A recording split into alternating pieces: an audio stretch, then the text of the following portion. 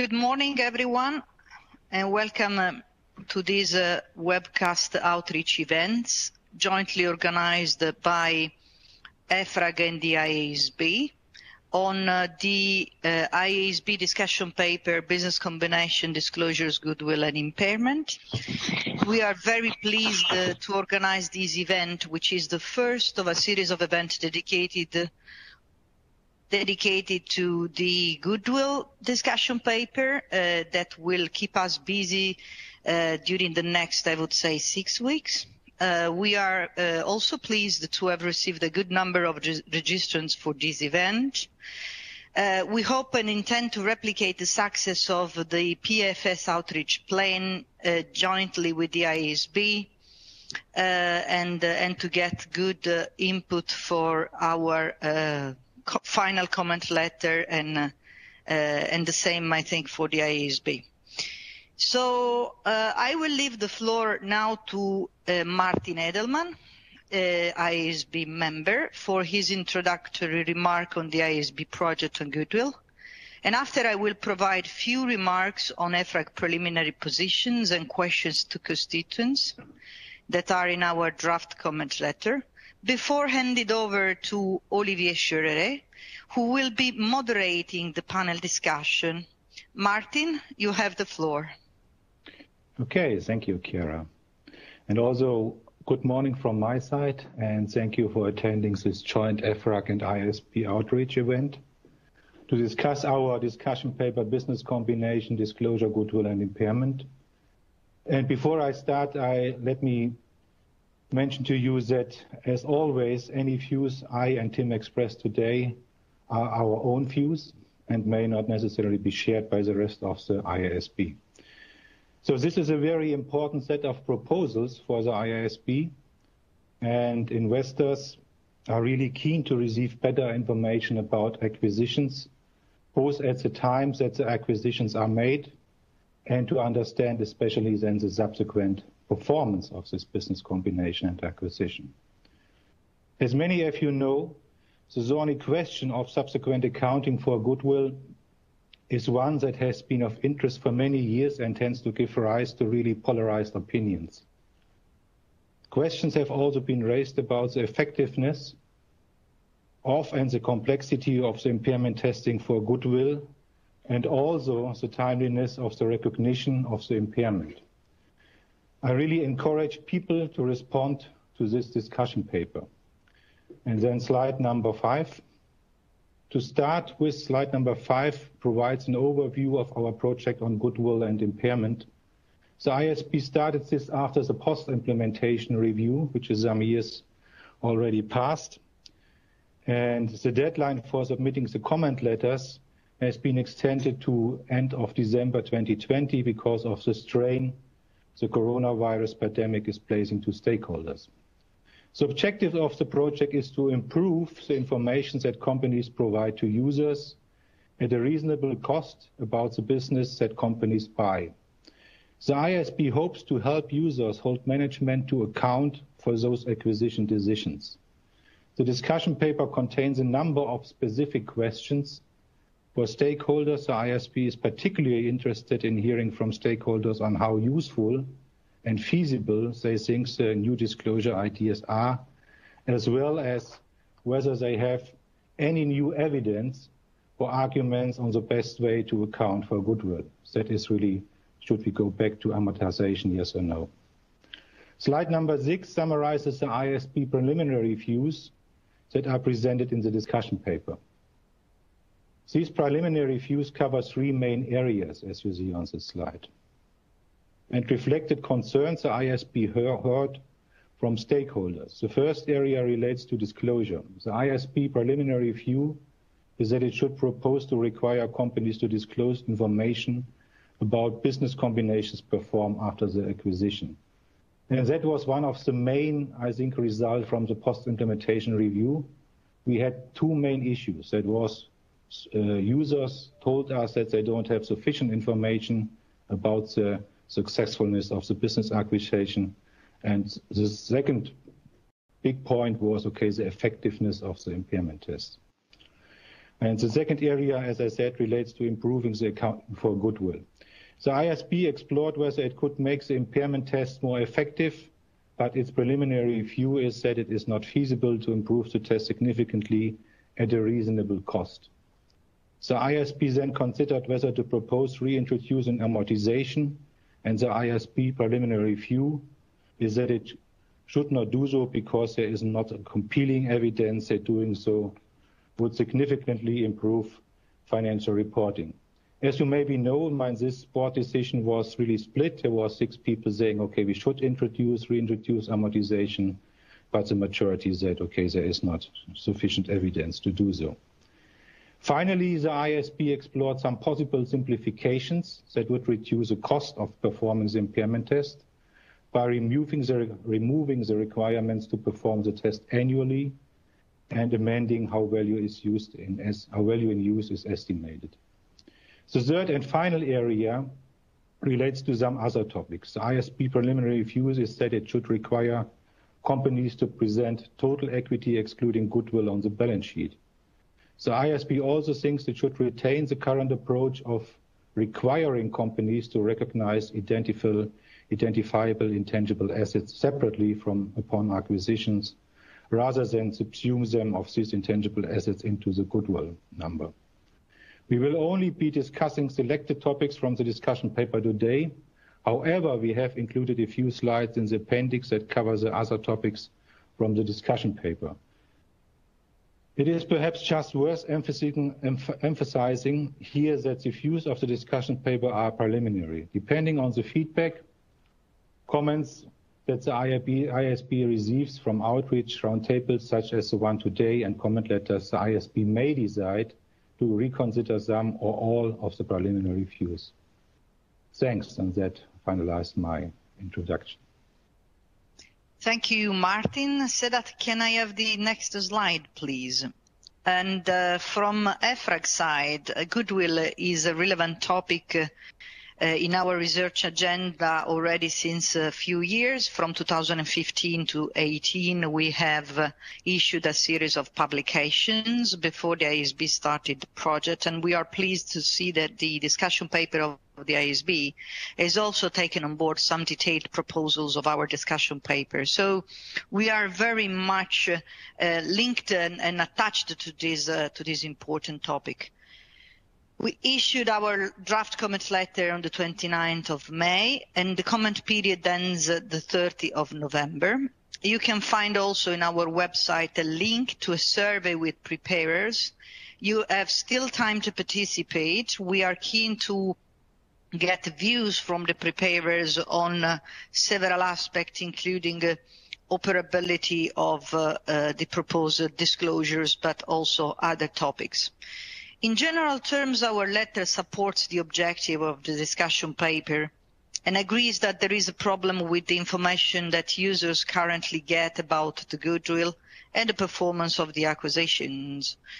Users say that the reported goodwill has limited relevance for several reasons, including the fact that conceptually goodwill is a mixture of different components, and the impairment test is affected by the so-called shielding effects, and the goodwill is not tested directly but indirectly, so it's tested at the level of CGU. So this is, from a high-level point of view, what doesn't work in terms of goodwill accounting. EFRAG notes also, as Martin was saying, that the proposals in the DP start from the assumptions that it's not possible to develop a more efficient impairment test, and therefore addresses the issues mainly through disclosure. But we think that there is some room for improvement. That's why in the detailed proposals that we will discuss today, we have also included, without engaging in major changes and abandoning the current model, we try to develop some detailed proposal that may help to get some improvements in the practice, how the test works in practices. We are consulting also on a number of other issues. including whether there is new evidence supporting the possible reintroduction of amortization. And Martin was saying how difficult it was already for the IASB to get a view on this, and the board was very much divided. Well, we see the same also in our board and also from the preliminary feedback that we get from our constituents. So this is a key point, and we really look for new evidences, because from a conceptual point of view, it's really hard to see which of the two approaches is superior.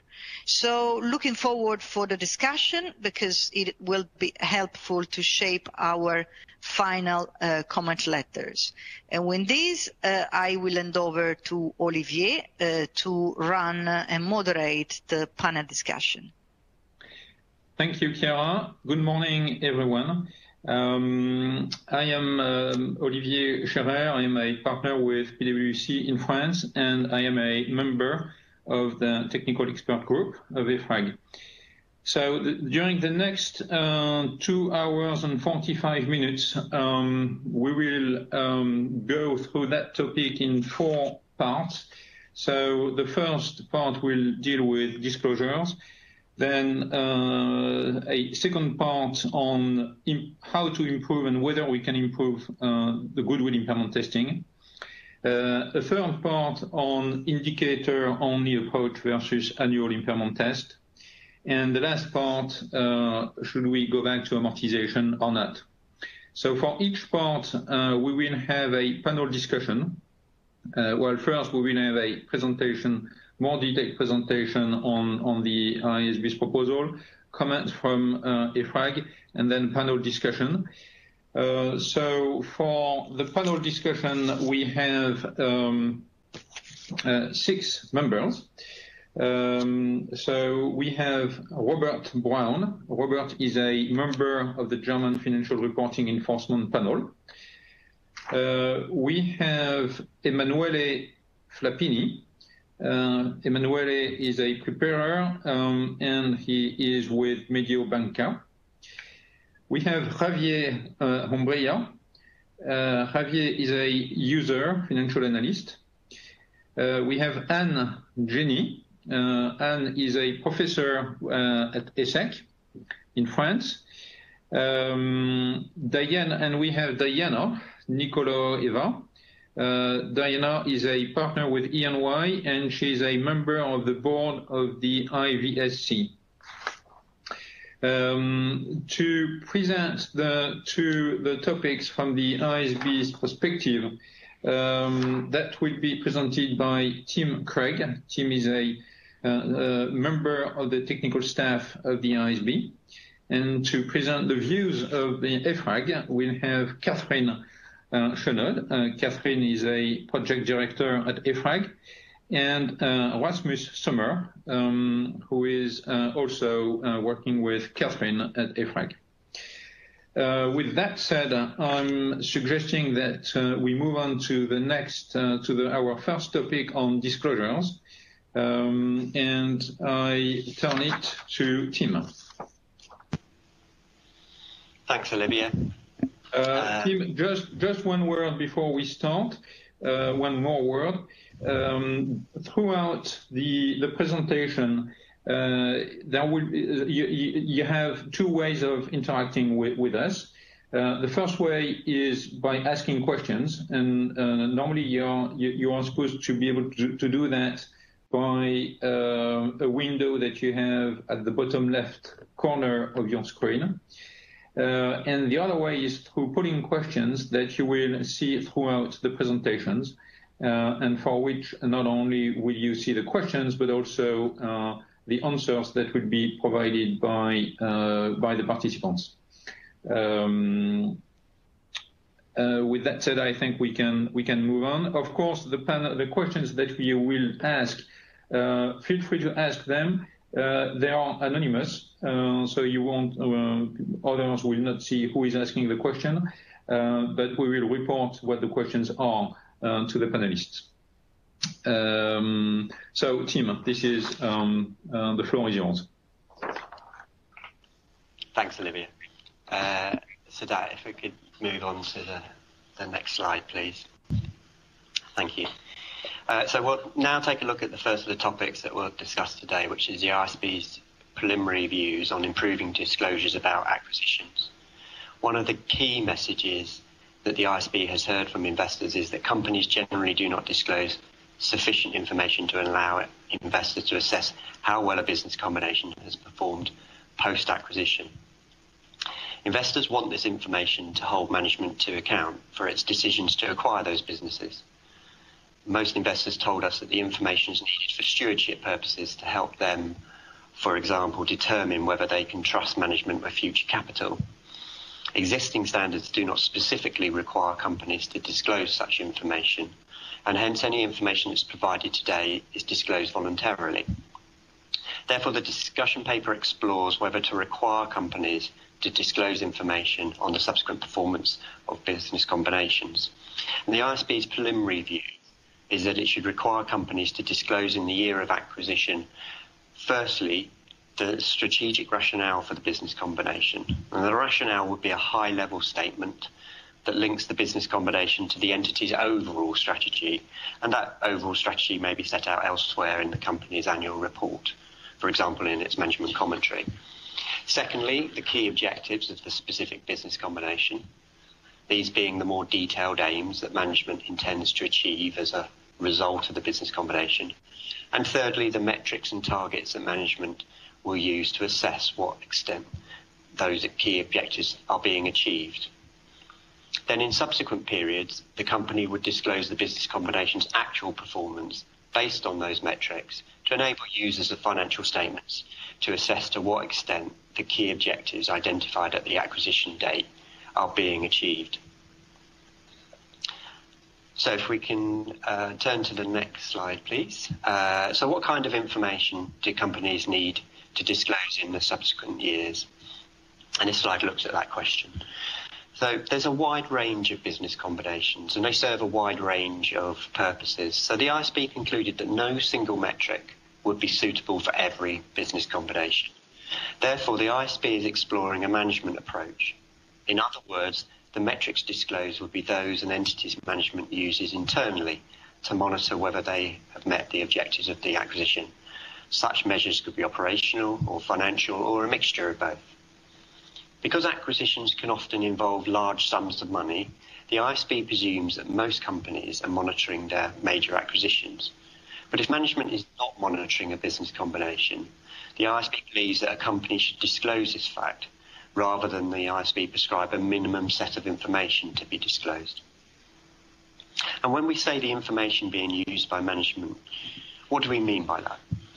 The discussion paper proposes that we use the perspective of a company's chief operating decision maker, which is a term that's used to identify the disclosures required for segment reporting under IFRS 8. Now, the main reason the IASB is suggesting using the chief operating decision maker as a threshold in this new context is so that companies disclose the most important information about the most important business combinations. A lower threshold might result in excessive and costly disclosures, particularly for companies that make many acquisitions. One thing the IASB would like stakeholders' views on is whether using the chief operating decision maker as a threshold would lead companies to disclose all the material information that investors need about the business combinations they want to know about. The IASB is aware that some stakeholders have various concerns about providing this information. For example, what if the acquired business is integrated with an existing part of the business post-acquisition? The answer to this depends on how management is monitoring the success of the business combination.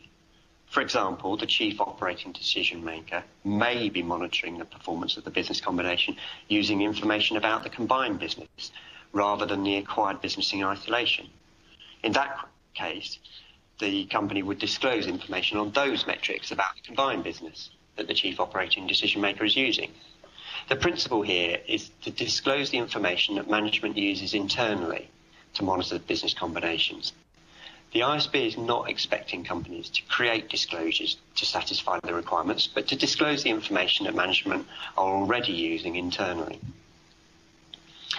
Sometimes when we discuss the IASB's preliminary views on subsequent performance disclosure, the issue of integration is raised, And it sometimes sounds like it prevents companies from monitoring the business combination, and that therefore, when integration occurs, management do not know how well a business combination is performing.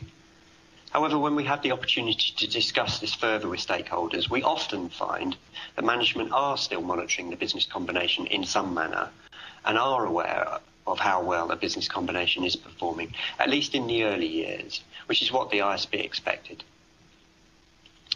The discussion paper discusses other concerns that the IASB has heard, so including whether the information is commercially sensitive and whether it's verifiable.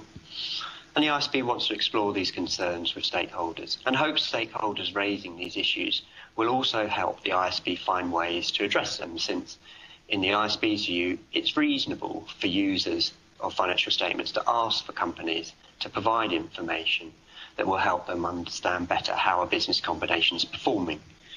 In short, a plea to help us to work something out that works for preparers and helps investors, as this is an area that is important for investors. One final point to make on the subsequent performance disclosures is that some stakeholders have said that the IASB is asking for information of a type that should be included in the management commentary rather than financial statements, because, for example, it's strategic, it's management's view analysing performance of part of the business, and it could involve non-GAAP measures. Nevertheless, the conceptual framework is not a barrier to including such information in financial statements. And investors have said that they're not getting enough information today on the subsequent performance of acquisitions, there being no, or at least minimal, requirements in IFRS to provide this information. And therefore, any information investors are getting today is being provided voluntarily by companies. In determining its preliminary view to propose including this as a disclosure requirement in the financial statements, rather than something that companies might volunteer to provide in their management commentaries, the IASB put weight on ensuring the information is made available to all investors. The IASB would like to hear from stakeholders who do think this information should be included in the management commentary. For example, whether they think companies can be encouraged to provide this information. Okay, if we can move on to slide 11, please. Yeah. So this slide summarises the IASB's preliminary views on some other targeted improvements to existing disclosures included in IFRS 3. These proposals are about the information provided in the year of acquisition, which include requiring disclosures of expected synergies, defined pension liabilities and debt assumed, as well as some changes to the actual and pro forma information disclosed about the acquiree. So that covers what I was going to say on the IASB's preliminary views on disclosures. So I think I'll hand over to Rasmus now. Thank you, Tim. So let's turn it to Rasmus for the views, preliminary views of EFRAG on that first part. Rasmus. Yeah, thank you. And as it appears from slide 12, EFRAG's preliminary view is that most, but not all, of the proposed disclosures in the IASB's discussion paper in principle would be useful. However, as it appears on the next slide, slide 13, EFRAG notes that the proposals are related to business combinations and as such do not solve the issues related to goodwill accounting. In its draft comment letter, EFRAG notes that it could have been beneficial if the information on the success of an acquisition, in case that it would involve a substantial amount of goodwill, could also be used to assess the reported goodwill figures. If the objectives of an acquisition would not be met, this could indicate that the acquired goodwill would be impaired, but because of the shielding effect, an impairment loss might not be recognized. However, the approach suggested in the discussion paper will not be particularly useful for this purpose, as information would only be provided to the extent that it is used to monitor the acquisition by the management. Nevertheless, a side effect of the proposal could be that the level at which an acquisition is monitored would be an indicator of the level at which goodwill should be tested for impairment. EFRAG disagrees with the proposals that the disclosures on the objective of an acquisition and whether these have been met should be based on what the chief operating decision maker monitors.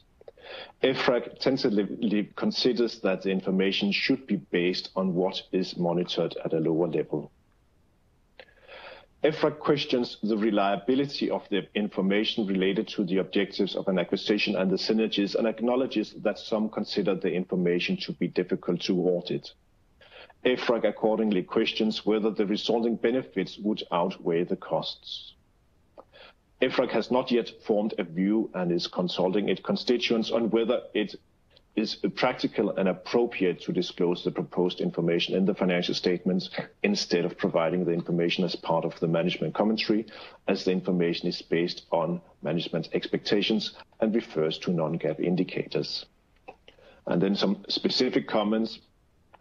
EFRAG's tentative view is that an entity would have to disclose if it stops monitoring an acquisition within 3 years instead of the 2 years proposed in the discussion paper. And EFRAG does not consider that the proposed requirement to also provide pro forma information on cash flows from operating activities would result in particularly useful information. So on slide 14, the next slide, you can see that EFRAG is concerned that the proposed disclosures might require entities to present commercial sensitive information, and EFRAG accordingly supports that the IASB is doing further activities to understand this issue. EFRAG is thus interested in learning whether preparers assess that the proposals would mean that they would have to disclose commercial sensitive information. As mentioned before, and similarly at the IASB, EFRAG is also uncertain whether the disclosures would be better placed in the management commentary. Some users EFRAG has spoken with have been of the view that the information should be presented in the financial statements, as they consider the information to be important. However, some other stakeholders have noted that the information is forward-looking and as such better placed in the management commentary. In addition to learning about operational implications of the discussions paper's proposals, its cost and the expected reliability of the information, EFRAG is also interested in learning about any constraints within jurisdictions that would conflict with the suggestions. In relation to the pro forma information, EFRAG notes that the manner in which business combinations are accounted for is disruptive for analysts' trend analysis. For example, when inventory is remeasured at fair value following the purchase price allocation, profit margins after the acquisition will not anymore reflect an estimate of the entity's future profit margins. EFRAG observes that alternative performance measures are used to eliminate from operating profit the impact of the effects of the purchase price allocation. EFRAG has therefore considered whether it would be more useful to present further modified figures than operating profit before acquisition related transaction and integration costs.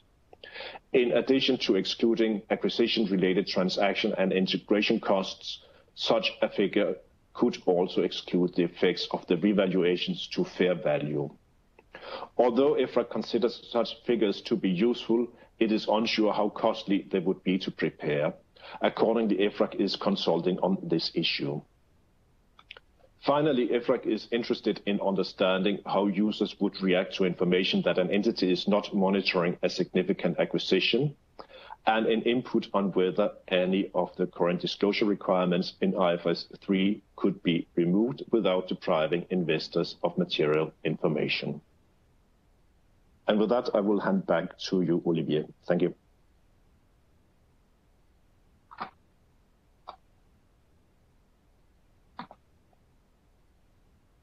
Oh, sorry, Olivier, I think you're on mute.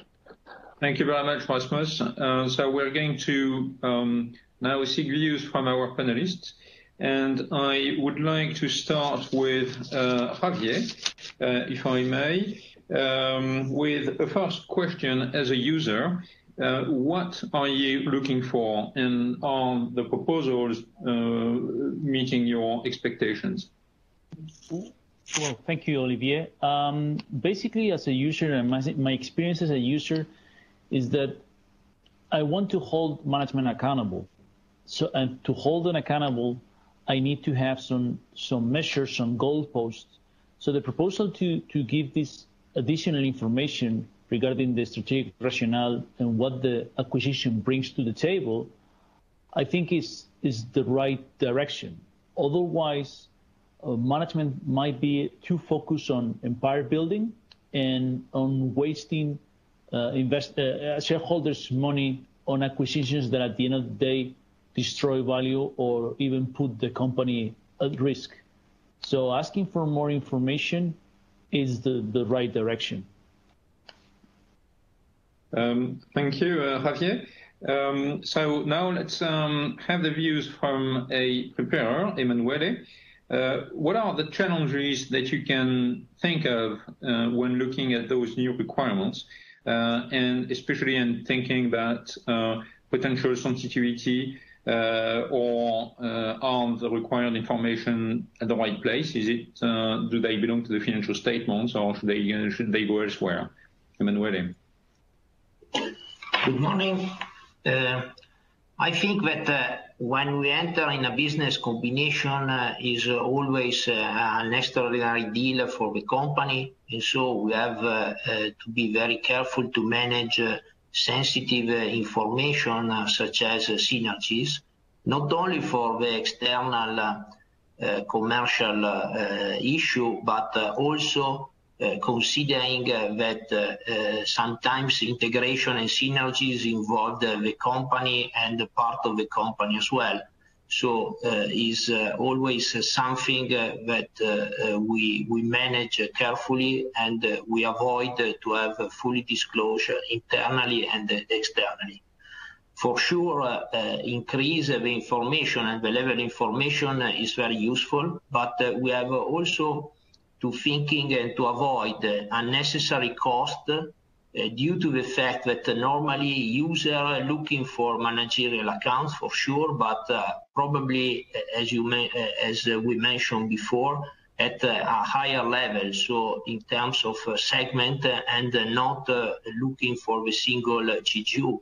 So this should be a point, because if we fix strictly some information at acquisition level, probably we have to use internal information not so useful for user and not properly managed internally, considering that sometimes mostly the business is run at the segment level after the integration and not for the single acquisition, the former acquisition.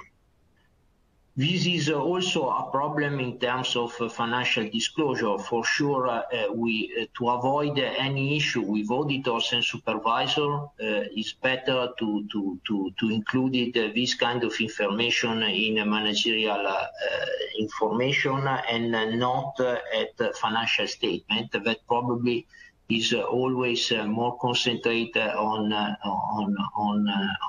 state figures and not on projection and what is going on in the future. And this is also a point concerning purchase price allocation, considering that is an exercise that will run the first year of the acquisition, but then is more difficult to follow strictly in the next year. So if we increase too much the information that we must give to the market, then for us it's event very costly to maintain during the years. Thank you, Emanuele. So you can see on your screen that you have two polling questions that have been for which we would like your input. So if they do not appear fully, you have to scroll down to see the second one. And then once you have responded, right at the bottom, you have right at the bottom of the screen, you have a submit button. So the first question, do you think that it is possible to disclose information on the achievement of the targets initially defined at acquisition date and of expected synergies without triggering commercial sensitivity? And then the other question, do you agree with the IASB's proposal to present the proposed information in the notes to the financial statements rather than elsewhere? You have a few seconds to respond. And then once you will have responded, I will turn it to Leo van der Tas as auditor, and to understand what are his views on the challenges as auditor with respect to the proposed disclosures, and especially in terms of auditability and whether and the level at which the information which are asked are reflecting the right level or not. But I'd like first to finalize the polling question. So Gloria, if you could close the questions and that we can see the responses, please.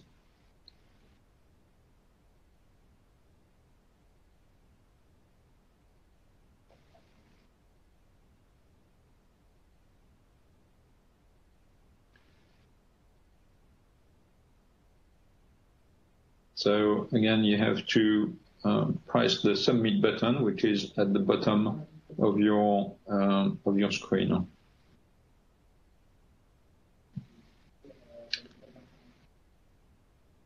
So let's see the results.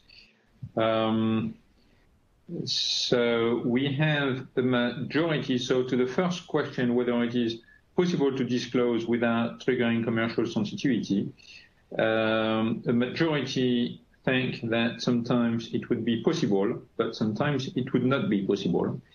So it's the majority with 52%. And then to the other question, do you think it is? Yes, and then we have 36% that believe that it is not possible to disclose such information without impairing something, without triggering a commercial sensitivity. So to the next question, which is, you agree with the IASB's proposal to present the proposed information in the notes to the financial statements. Well, actually, it's widely spread because it fluctuates from 18 to 27% for each of the responses, except response D, for which there should be, which is only at 8%. There should be an option to either disclose in the notes or in the management report, but all the other ones are pretty evenly spread. So thank you for those responses. So I now turn it to Leo on the first reactions as auditor on the disclosures. Thank you very much, Olivier, and good morning, everyone. Great to be in this webinar. So, Olivier, I think that these results already provide a good starting point for discussion, and I'll leave the first question for Emmanuel, but the second one on disclosures and where to disclose these, that goes also to the heart of what where the audit comes in. So if you look at those disclosures, part of it is factual, so not necessarily a problem to be put into the financial statements. Part of it is, yes, indeed, forward-looking. Now, forward-looking in itself may not necessarily be a problem. There's a lot of forward-looking information already in the financial statements. However, what these particular disclosures also require is management's perception of those results and management's expectations about a particular business combination. And that's where it, of course, raises some issues around whether you can audit that, and if so, how, and what you measure it against. So rather than just making a binary management commentary or notes decision, maybe the idea, maybe the solution would be to think about what disclosures in terms of their nature, better fit within the financial statements, and what within their nature would better fit within the management commentary. It's not just an audit issue, of course, because the practice statement on management commentary by the IASB is not a mandatory standard. So it's also around the authority and the required level of disclosure that this has a bearing on. What we believe is key here is to field test the proposals to see how practical this all is, to what extent you can actually, what the information is that is available, what is the best way, where is the best way to put it, so management commentary versus financial statements, and then work from there. And because in generally, I very much welcome the improved disclosures about business combinations, managements, monitoring of their success or not, and the actual comparison of expectations with reality.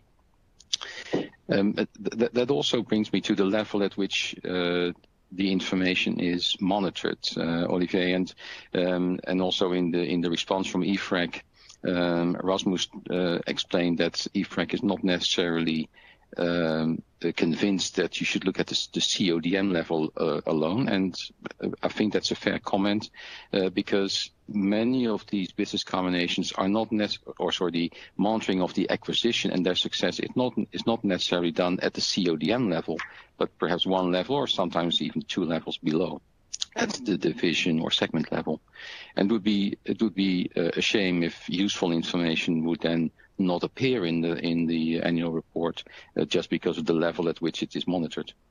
So perhaps a better way to look at this is more like taking a materiality view and say, okay, what are, let's say, the material acquisitions that I'd like to get more information on, and then take the decision whether you limit that to information that's already collected by the company, or whether the IASB wants to go further and say you also need to collect this and this information in addition, regardless of whether you would collect that already. And maybe before I go on too long, Olivier, one reminder of the pro forma information. Both Tim and Rasmus talked about that already. What we see currently in practice is that, of course, pro forma information is already provided because IFRS 3 already requires you to do that. But the way in which that's done is quite different, quite divergent from one company to the next. So here is where some further, so yes, very useful disclosures, but we could have more guidance on how you actually prepare that information, because that is quite divergent at the moment. So stop here, Olivier, and happy to discuss further. Thank you, Leo. So before I turn it back to Robert, we have two new polling questions. So the first one regarding that relates to management stewardship. Do you think that the IASB's proposed disclosure will allow to provide useful information to assess management stewardship? And another question, the IASB proposes to provide information, so strategic rationale, objectives of an acquisition and subsequent performance based on the information the entity's chief operating decision maker monitors. Do you think this is the right level? So please take 30 seconds to respond.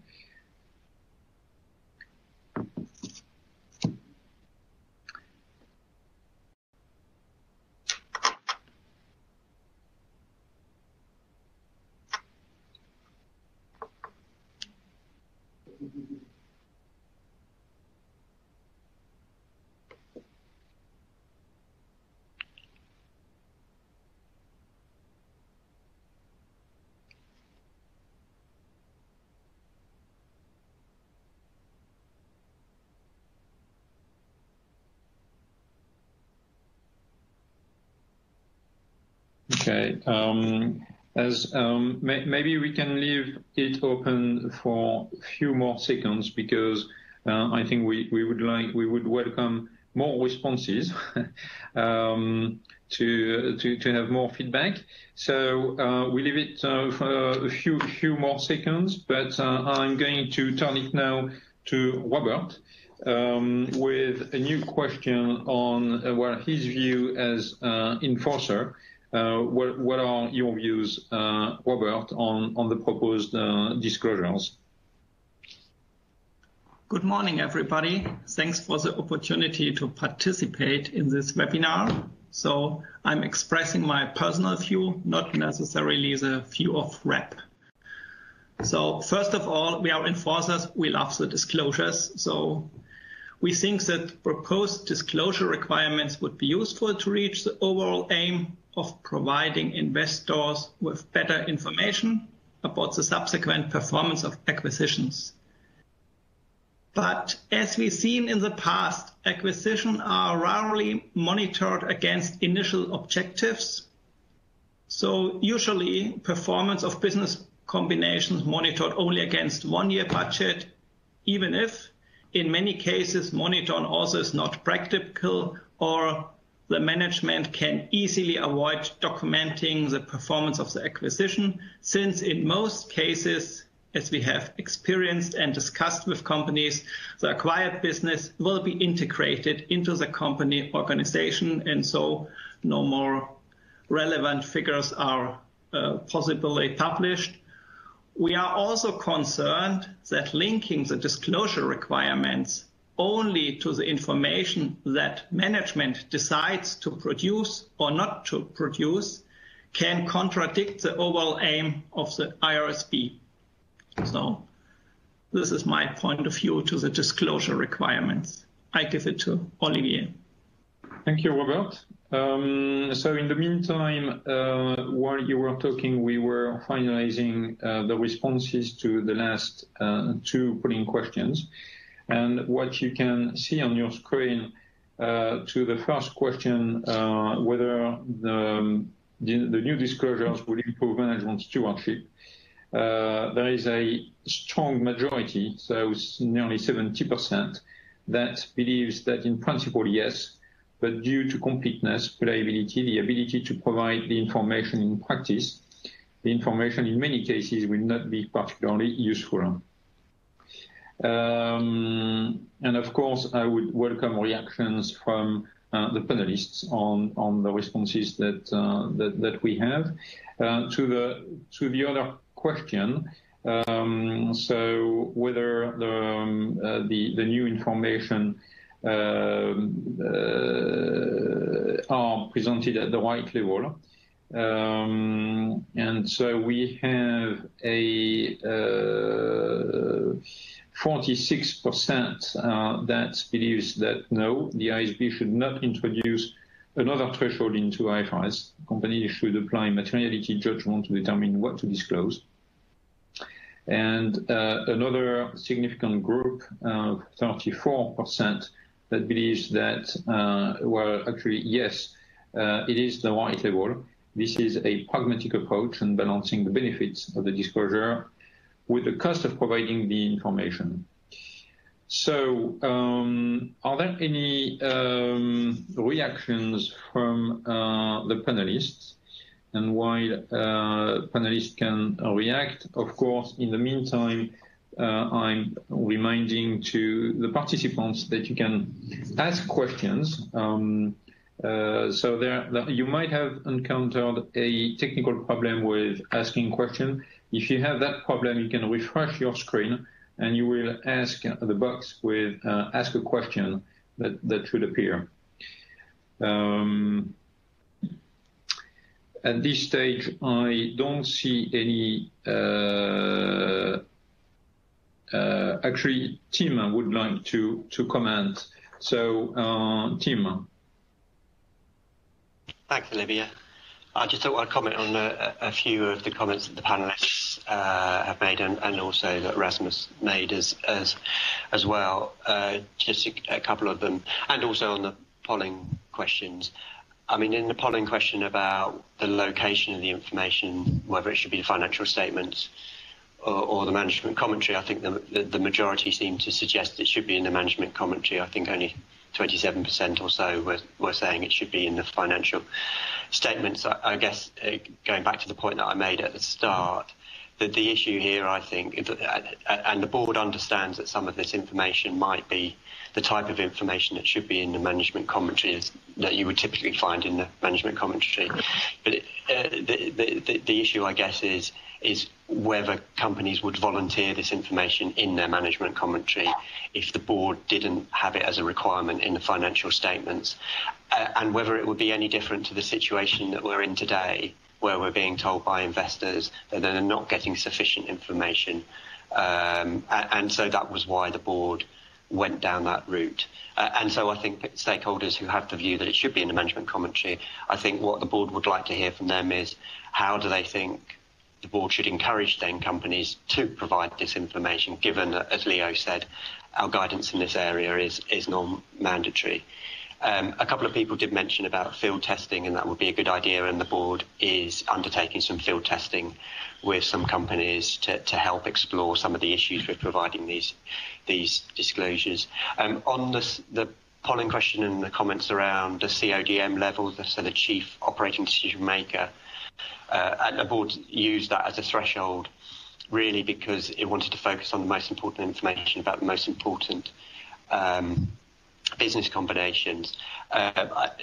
It seems that there's quite a few that stakeholders think that's not the appropriate level. It should be a lower level, and investors won't be getting all the information that they need.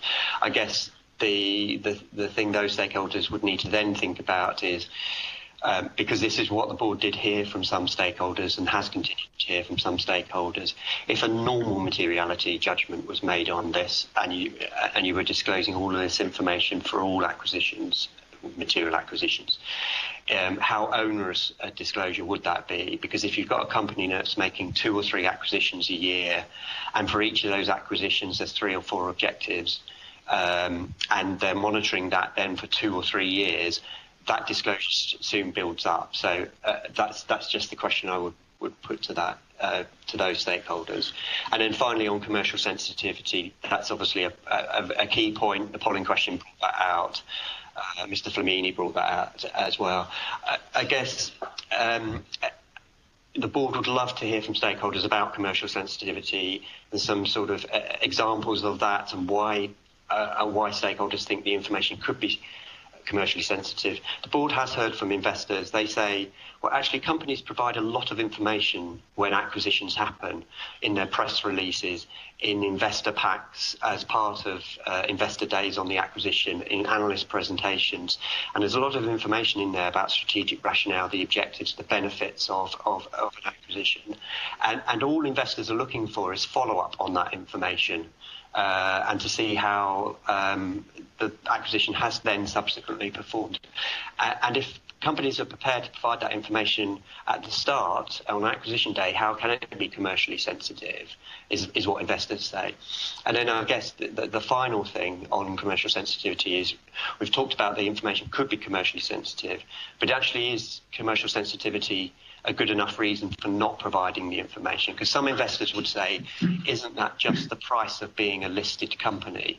You've used my money, you've used investors' capital to make this acquisition, and I need to hold you to account for these decisions and to assess these decisions.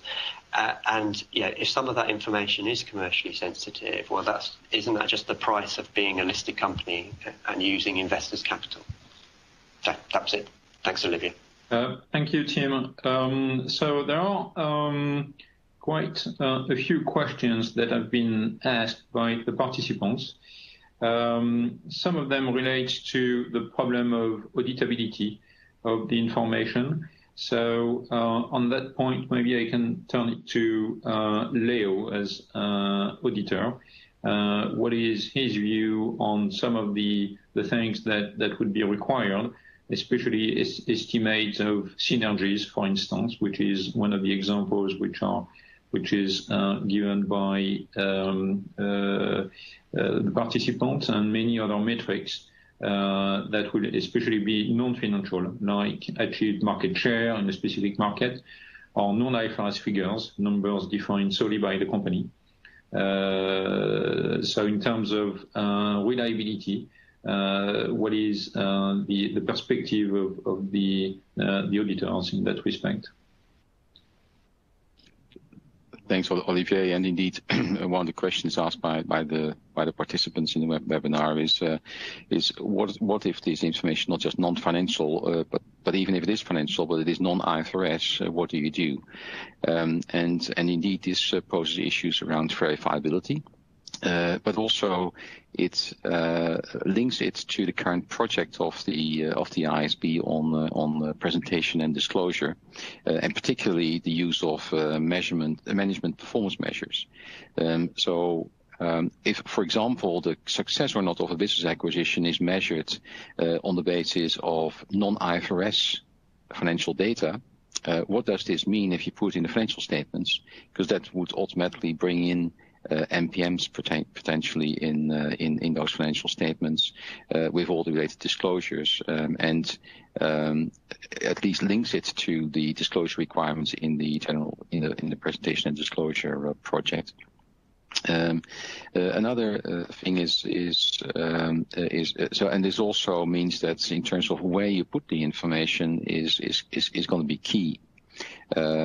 Whether you put it in the financial statements or whether you put it in the management commentary, both from an auditor's perspective as well as from a regulator perspective, because the alternative performance measure guidance of regulators applies to, at least for now, to what is in the management commentary, and the IASB's guidance is going to be focused on the financial statements.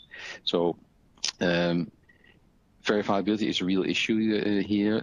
Not so some of those financial numbers can be audited, but for example, when it comes to management analysis of that or the perception of that of course is something that lends itself much more for being a discussion in the management commentary. Thank you, Leo.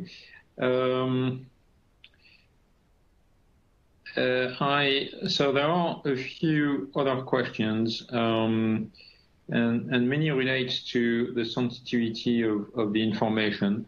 Some of them are also linked to, and I don't know whether Robert would have a view, but with respect to the value of the synergies. So disclosure on the expected synergies may trigger legal questions, as it effectively discloses the price range that the acquirer is looking at.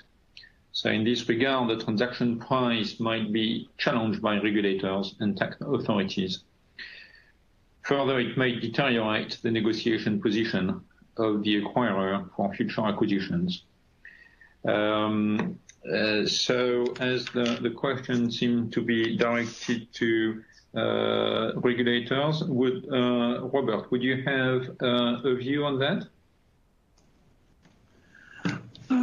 Yes, we would appreciate this disclosure as we have some more information about the acquisition, but we can also see this challenging environment if this information is disclosed.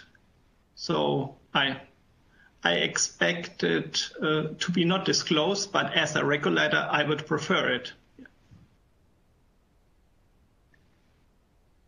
Okay, so despite the risk of, but do you perceive, Robert, there would be a risk of, well, legal risk associated with that disclosure?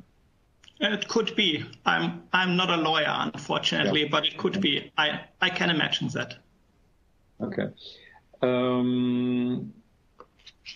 Emanuele, would you like to react? No, I think that the point of synergies is quite important, because usually when you enter in acquisition is also a bargain, and so a discussion between the two counterparties.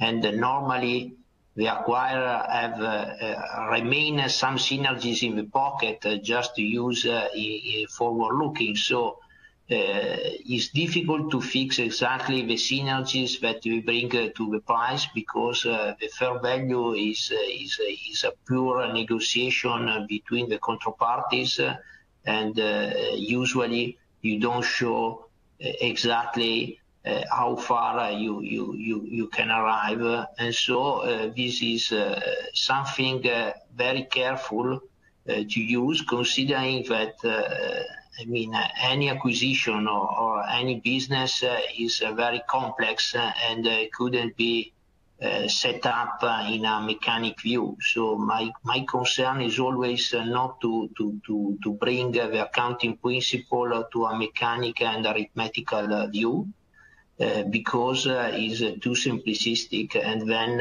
it's very difficult to avoid impairment if you reduce the gap and the range. Probably today is too much, but we also to consider the complexity of a business combination and acquisition inside the single company. Thank you, Emanuele. Another question that maybe can be directed to both Tim and Javier, relating to circumstances where there are multiple acquired businesses which are integrated into a combined business. Would the information based on the combined entities still be of value to investors? There is a potential that the aggregated information will not have any benefit towards the assessment of the performance of a single acquisition.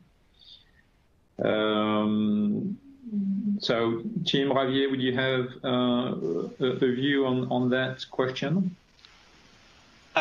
Maybe I'll go first. It's Tim here. I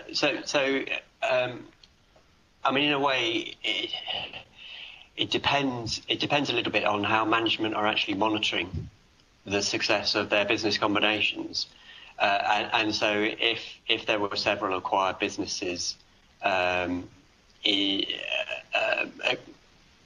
acquired together, I guess this must mean, and combined with the existing business, if management are monitoring that on a combined basis, then I guess the disclosures are looking. It is a management approach, and the disclosures are looking for the information that management are using to monitor their business combinations.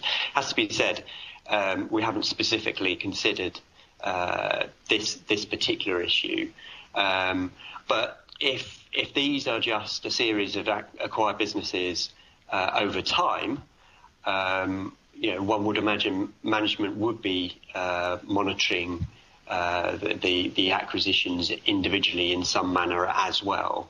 But it all depends on how management believe themselves is the best way to monitor whether a business combination is a success or not and is achieving those objectives. The board is then looking for that information to be disclosed, because in the board's view, that information would then be useful for users to make their own assessments of whether those business combinations have been a success or not.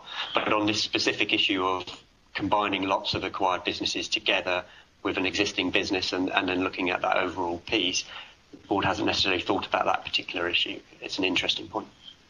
Okay. Thank you, Tim. Javier, as a user? As a user, if I find a company that is building up a new division or a new business initiative, and to achieve that is becoming, understand my words, a serial acquirer, then my instinct is to ask for even more information. Because if there are a lot of acquisitions to build up something almost from scratch, then I need, at least at the board level, the same info, or at least, of course, providing, I'm not giving sensitive proprietary information, but I need the same information that the board is using to monitor if they are throwing good money after good money, if they are not wasting resources. So yes, I mean, in that situation, even more, at least as a user, as a financial analyst, I'll be researching and monitoring that situation, because more and more capital is being plowed into that strategy. Thank you, Javier. So maybe, Javier, another question for you that we have received from a participants. Even though actually it's both to you, Tim and Javier, does the IASB think that the investors will reward companies for disclosing information which could make the intended strategy impossible to implement? What do you mean impossible to implement? I don't understand the question in that sense, that impossible to implement the strategic rationale. Do you think, Olivier, could you clarify that? I'm not sure I can clarify. This is the way the question has been worded by the participant. I'm taking that as, I don't know, maybe a challenge in implementing the strategy, but which is the plan, but which appears to be difficult to implement. And my interpretation of the question is that if things go wrong, right, and management cannot achieve what they cannot fulfill what they previously promised, welcome to the real world. But I think investors will always, at least, of course, in the medium to long term, they will always reward management that provide transparency in a consistent way. And also, when you do an acquisition, and you do an acquisition well, and after 2 or 3 years, that acquisition is doing better than expected, then your company is going to be valued more than its comparables. So I think that being transparent and consistent with the information that you provide to your own shareholders, it's always worth it.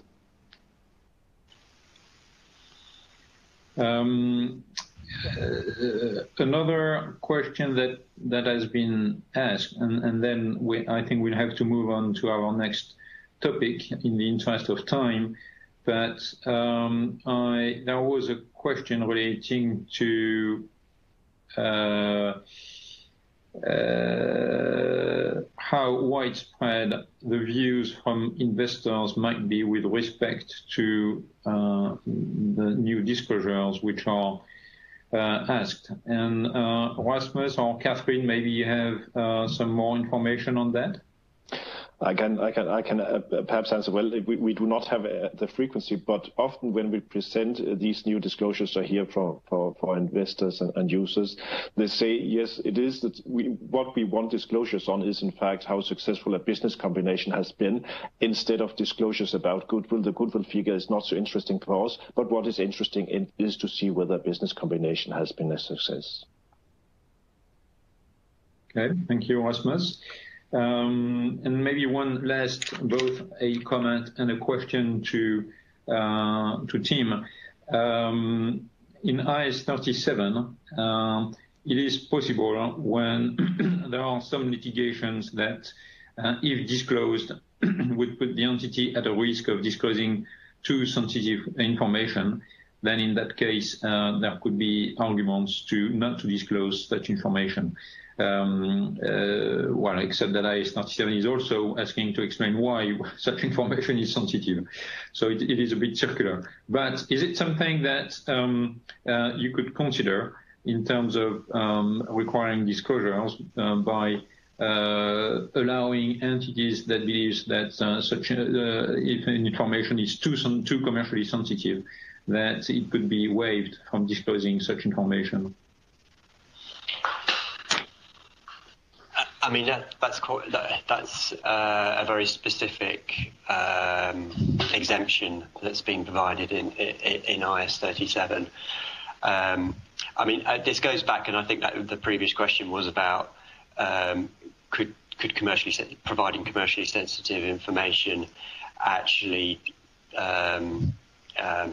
impede the company from achieving its objectives. And I think what I would go back to is saying I think this is what the stakeholder wants to explore. What the board wants to explore with stakeholders is the nature of this information. Why is it commercially sensitive? Is it really commercially sensitive? How is it commercially sensitive in terms of some more specific examples, because investors also say, I think, that actually your competitors know quite a lot about you, and when you're doing an acquisition, you know, the marketplace is already sort of making some assumptions around what might well be being done. And so I think the board would want to hear some more sort of detailed feedback on the nature of this information and why it is particularly commercially sensitive. I mean, if there was an exception that was provided to it, then the danger there is that all companies then just say this information is all commercially sensitive. And the question really is this information really all commercially sensitive? So it's something the board wants to obviously explore further. Thank you, Tim. Well, so in the interest of time, I suggest we move on to the second topic on whether we can improve the effectiveness of the impairment test. And so, Tim, I suggest that you carry on. Yeah. Can we have the slides back, please? I think it's slide 16, if we can start at that. See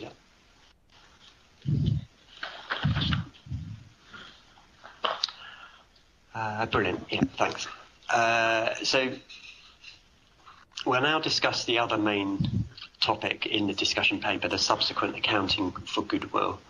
Two key pieces of feedback were that stakeholders said that impairment losses were recognised too late. Investors have often reflected reductions in their valuations long before impairment losses are recognised by companies. And secondly, stakeholders said that the impairment test is costly and complex. In response to this feedback, the IASB explored whether it could make the impairment test more effective at recognising impairment losses on acquired goodwill on a more timely basis.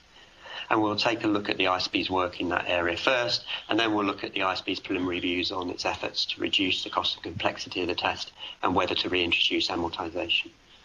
So the IASB identified two possible reasons for the too late issue: cash flow forecasts that are too optimistic and shielding.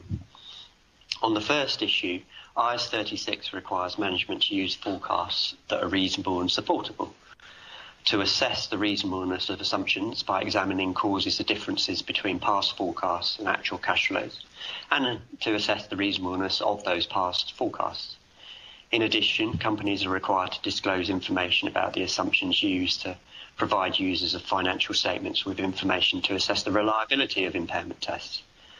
The IASB's preliminary view is that if forecasts are too optimistic, this is more of an implementation issue that's better dealt with by auditors and regulators than by standard setting.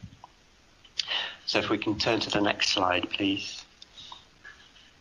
So this slide explains the second issue, which can lead to impairment losses on goodwill not being recognised when stakeholders might think they should be, which is shielding.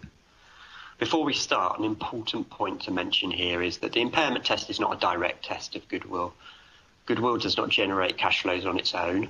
It can only generate cash flows in combination with other assets or groups of other assets. And so it can be tested for impairment only with those other assets.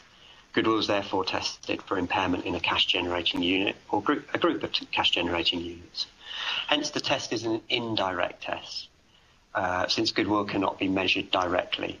The unit of account for the test is the cash-generating unit. So this slide provides a simple illustration of the shielding issue. So on the left-hand side of the slide is the acquired business. And something's not turned out as expected, and an impairment loss would be recognised if the acquired business was tested in isolation.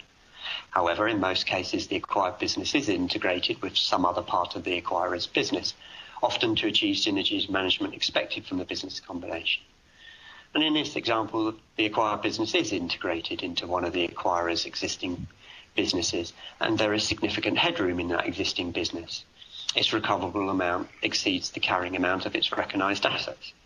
Maybe that's from internally generated goodwill that's not been recognised, or unrecognised intangibles, or simply because the fair values of the recognised assets are higher than their carrying amounts.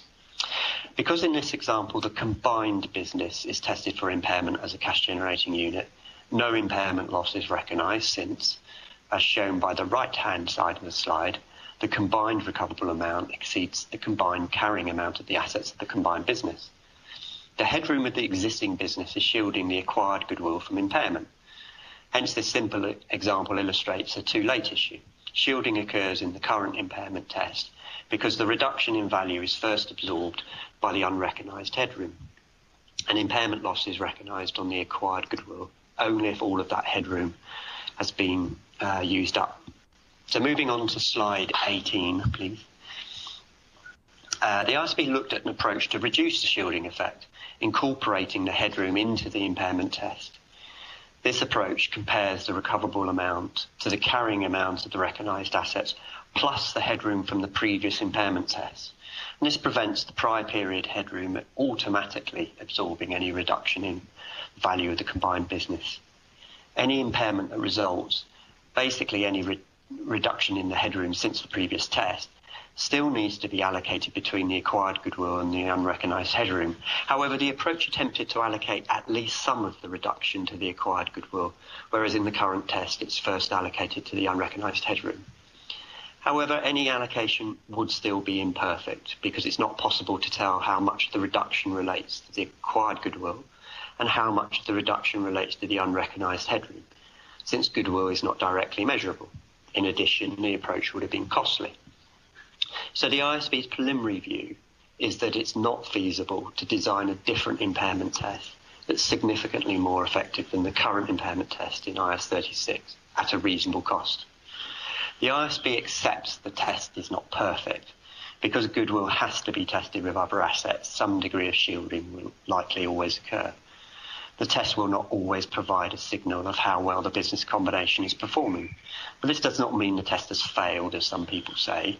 And although cash flow forecasts will always be judgmental, applied well, the test should meet its objective of ensuring that the carrying amount of the cash-generating unit as a whole is recoverable.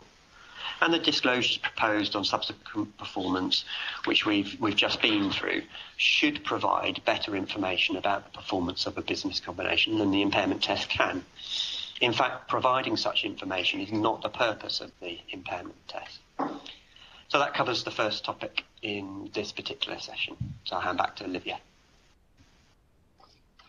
Thank you, Tim. So now let's have the views from EFRAG on that topic, and I turn it back to Catherine. Yes, thank you. In its draft comment letter, EFRAG states that it shares the IASB observations on the possibility to develop a different and more effective impairment approach. However, EFRAG believes that there are collateral areas of possible improvements. In particular, EFRAG suggests to address shielding that due to develop a more effective guidance on allocation of goodwill to the CGUs. So this could be enhanced to improve how the test is applied in practice. EFRAG considered that the guidance could be clarified to help allocate goodwill to the lowest level possible that outweighs cost of impairment testing and information needs based on value relevance. There could be a rebuttable presumption that goodwill is allocated one level below segment. This does not mean it has to be always one level below segment. A rebuttable presumption means it should be explained if it is on the segment level. And there would be such, the users would receive a reason why it is tested on the segment level. EFRAG also suggests that the IASB could consider enhancing the guidance for reallocation of goodwill. It is currently driven by changes in the reporting structure, whilst changes in the cash generation should be considered as the basis for the reallocation. Making the strategic rationale of an acquisition more transparent and monitoring the success of an acquisition could help to better identify triggering events for goodwill impairment testing and define the structure of such tests. The other issue that was identified for the too little too late issue is management over-optimism. In addition, the draft comment letter includes, therefore, suggestions to address management over-optimism. there are proposed possible disclosure solutions for better transparency of estimations made by management that EFRAG discussed. And there were 3 different approaches discussed by EFRAG, which was a kind of backtesting. So the achievement of previous estimation could make over-optimism transparent. There could be better information about the assumptions taken related to the period before you go into the terminal value. So it could be more transparent whether you have a clear increase in the level of earnings and cash flows with which you go into the terminal value. And a third approach would be that you simply disclose the level of cash flows or earnings that are currently exist, that the users of the financial statements would be able to make their own assumptions.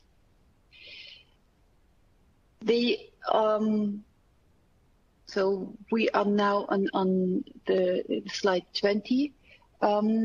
So therefore, for these reasons, EFRAG asked questions to constituents. So, and these relate to the topics that I was explaining before. So these questions to constituents are related to the allocation and reallocation of CGUs. Should the IASB consider to improve the guidance on this? Whether management over-optimism is best addressed by auditors and regulators, or by changing IFRS standards. That is one of the questions. Then the usefulness and practicability of the EFRAG suggestions. So we would really like to understand if such approach, especially for management, to address the management over-optimism, as we are having it in the comment letter, would be doable. Then we are requesting, in addition, should the IASB consider to reintroduce reversal or introduce a reversal of impairment. So such reversal of impairment could take some pressure from the impairment testing. So, for example, there could be a 1-year window to allow reversal of impairment. That is another topic that we would like to address in our comment letter. So with this, I would like to give back to you, Olivier. Thank you, Catherine. So we understand the IASB's proposal and EFRAG's preliminary views. So let's seek views from our panelists with Diana.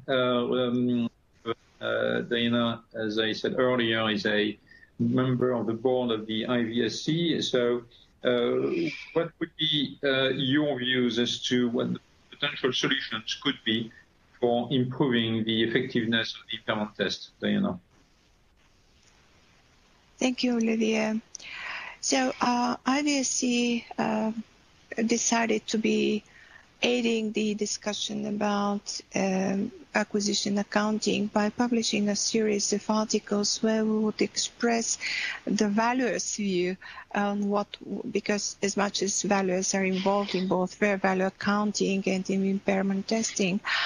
And with regards to impairment testing, I think that the panelists have already mentioned that the biggest issues identified relate to the impairment shielding by the internally generated headroom and the artificial headroom created by the amortization of acquired intangible assets. We have also discussed the impairment triggers, whether they are too overly broad and outward-looking, and what could be improved there. And we also discussed certain behavioral consideration of management and the reluctance to take impairment. So, of course, probably a rather revolutionary solution to all these questions, to all these issues, would be to the recognition of internally developed intangible assets and goodwill, which the current accounting standards do not account for. But this is beyond the current discussion, and I know that there is a special project going on within both EFRAG on intangible assets.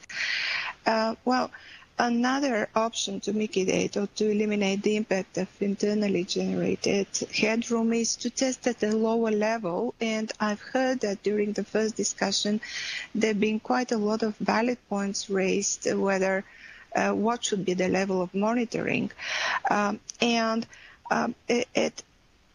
Currently, IAS 36 defines the CGU as the smallest identifiable group of assets that generate independent cash inflows. Well, what we see very often is that the segment reporting cap, which the standard allows, was actually used by companies to monitor CGU performance at a much higher level.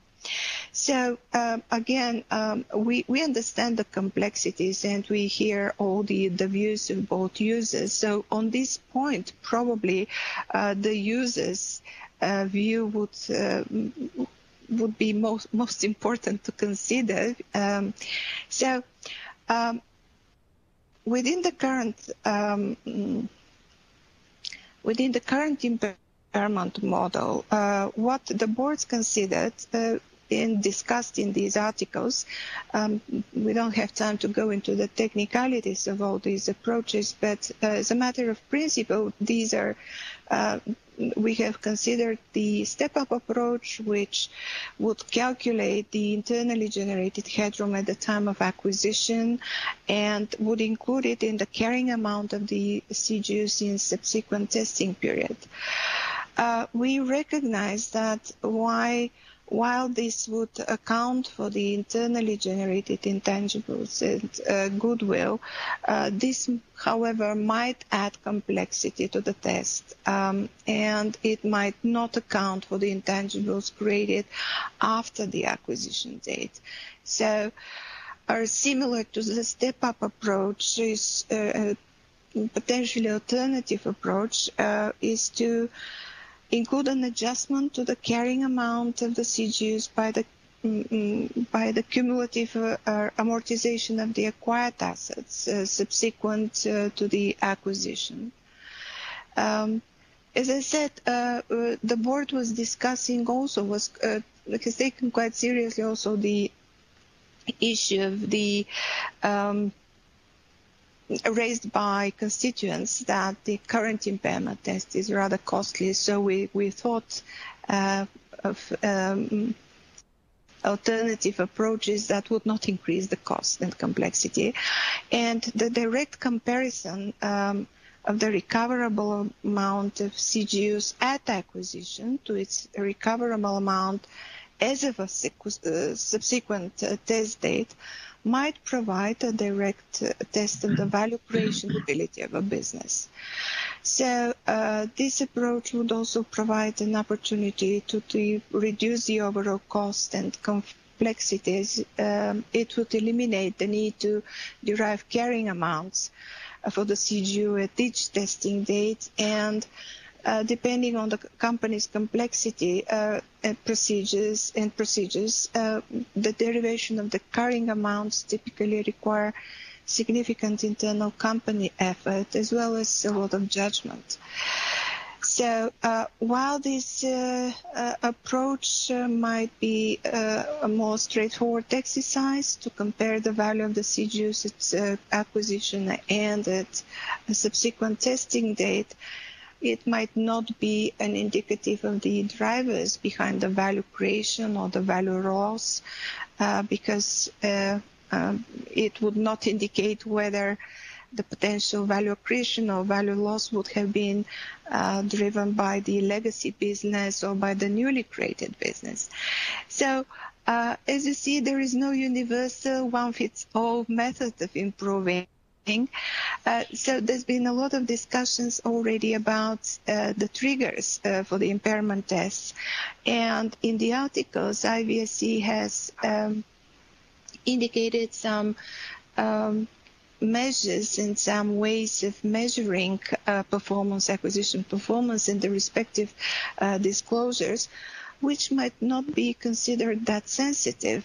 We all recognize the sensitivity of disclosing information at a much more granular level, but this would we do share some ideas about indicators, both related to the forecast information and to the KPIs that the business monitors, that might be useful for disclosures.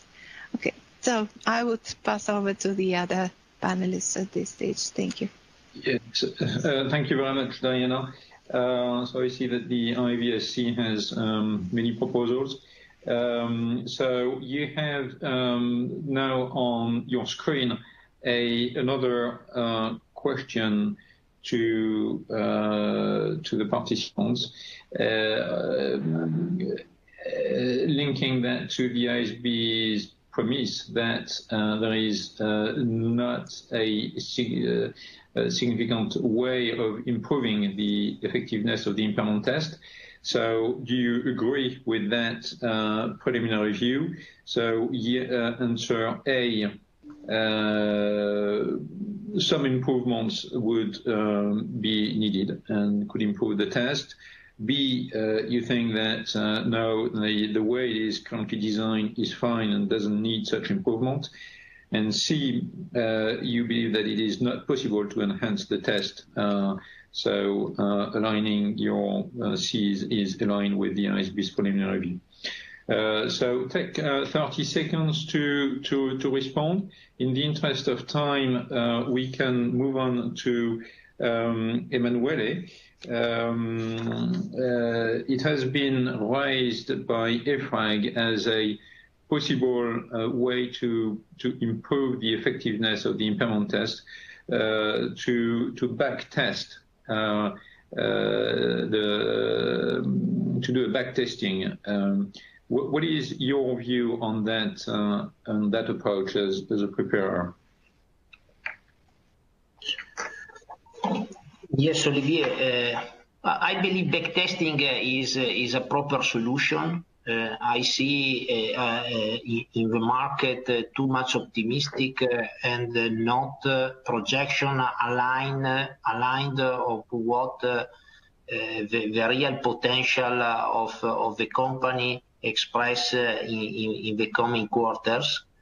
And so this should be a problem, because you always posticipate any impairment, and so linking the projection and above all the external explicit projection to fix a terminal value to the past performance and the recent performance of the company and the CCU.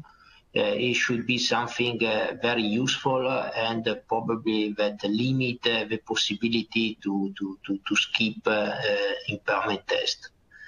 And I saw in the past some situation that where backtesting ran very well, and we have an example that in a company, after 2 or 3 years that the budget was completely missed, that we impose to use not the projection to 3 to 5 years, but just only 1 year. And so calculated the terminal value only on 1 year projection is very, very careful, and so is more relevant in terms of impairment. Concerning the other topics expressed by IASB, I'm a little concerned on headroom, because headroom is something useful in the past to address and to speed up M&A process. we mentioned also before that synergies is not only strictly linked to the acquired business, but also to the acquirer. And then we have also to consider that actually purchase price allocation permits company to split goodwill in different GGU and know properly which existing or which acquired, because normally we are going to buy companies or probably smaller than the existing, but with different business inside. And so it's difficult to follow strictly the acquired if you have different unit or division that you put inside your organization. So we have to take care that linking too much the impairment test to the acquired business, it should be a limit both for the consolidation of the system. You know, I'm from the banking activity, and we have pressure by regulators to improve M&A and the dimension at the single institution in the single country, but both for the good exercise of impairment test, that it shouldn't be follow what you acquired, but also considering the cash generating unit of the company forward looking. Thank you, Emanuele. So we heard you, but we didn't see you, unfortunately. You still have the pulling questions from on whether we can improve or not, or whether it shouldn't be improved. If you could please respond. We already have quite a few responses, but I leave it 15 more seconds for you to respond, so that we can increase the size of the sample. I now would like to turn it to Javier. As a user, are you confident that there can be ways to improve the effectiveness? No, I think it's a hopeless situation. And it doesn't have to do so much with the process per se, but it has to do, and again, and whenever I talk from experience. I think it has to do with hubris within the corporation, within the company. And all my concerns regarding business combinations, goodwill, and so forth, is because of the outliers. When the acquisitions go horribly wrong and they take down the company with them, resulting massive layoffs and of shareholders losing their investments. So of all the experiences I had regarding those outliers, the situation was that within the organization was vox populi that the acquisition was going horribly wrong. But the CEO or the CFO, the main champions of that acquisition that just a few years before had presented that acquisition to the markets, to investors, bragging and huffing and puffing, so to speak, did not want to see reality, and people were extremely afraid of losing their jobs by saying the emperor has no clothes. So my point is, then you should give just a few KPIs, what we were discussing in the previous panel, and I think we'll be discussing in the next one. You should give a few KPIs so shareholders and investors will hold the company and management accountable. Because if we are waiting for employees to hold their bosses accountable, I think we'll be waiting a long time. Thank you, Javier. So I think your view is clear. So now let's look at what the participants think in terms of whether it can or should be improved. You can see the results on your screen. I think there is one. There seems to be some form of consensus that the model is not fully effective. But then views are split as to whether it should give rise to some form of amendments to be improved, or no, it shouldn't. because there would be a belief, same as what the IASB is thinking, that it cannot be improved at a reasonable cost. So, of course, I will be happy to have reactions to that. But I'd like to show the next. Well, I'd like to move on to now Anne with a question on what would be your view on as an academic on whether it can be improved. Okay, thank you, Olivier. So thanks for the opportunity to participate to this webinar on a very interesting topic and hot topic, goodwill impairment. So in terms of academics, I think that empirical studies on managerial discretion and what we call timeliness of goodwill impairment could perhaps shed some lights on the too little, too late statements that you have referred to. So first, what do we know from research? First, we know that goodwill impairment is really referred to as one of the most complex accounting estimates that is subject to significant managerial discretion. So this is something that we know since the introduction of goodwill impairment. But we also know from research, and there is a growing body of evidence that is suggesting that firms do not always book economic impairments in a timely manner, and they tend to manipulate impairment tests. So we have some evidence of the opportunistic use of managerial discretion around goodwill impairment in terms of amount and timeliness.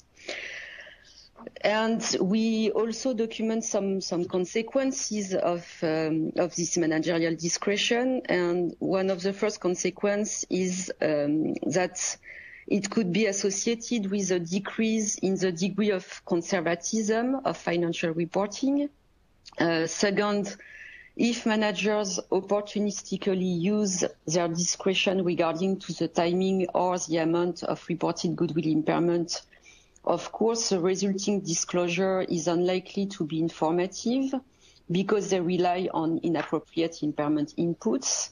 And the third consequence is that information that is communicated through disclosure would be noisier, and investors may disregard the information provided by firms that manipulate impairment tests, as well as financial analysts, as Javier explained to us. So knowing that and having this evidence from empirical research, I think, and I'm not the only one to think that it is more an application issue than a standard per se issue. Because research also underlines that goodwill impairment decisions and the quality of disclosure are related to the intensity of monitoring, the intensity of oversight, and the enforcement. So apparently problems in current goodwill accounting may at least partly be an application issue that would be best addressed by other means rather than by changing the standard. So it seems that it's likely a question of application.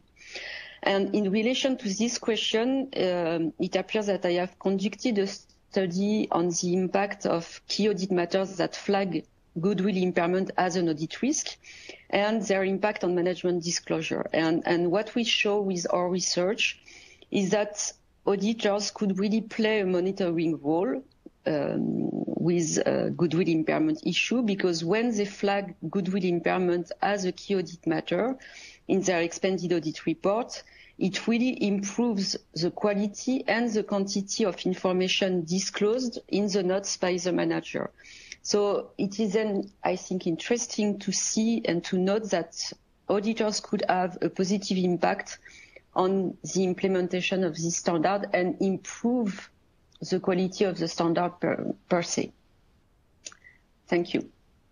Thank you very much, Anne. So we have another polling question which is seeking your view as to whether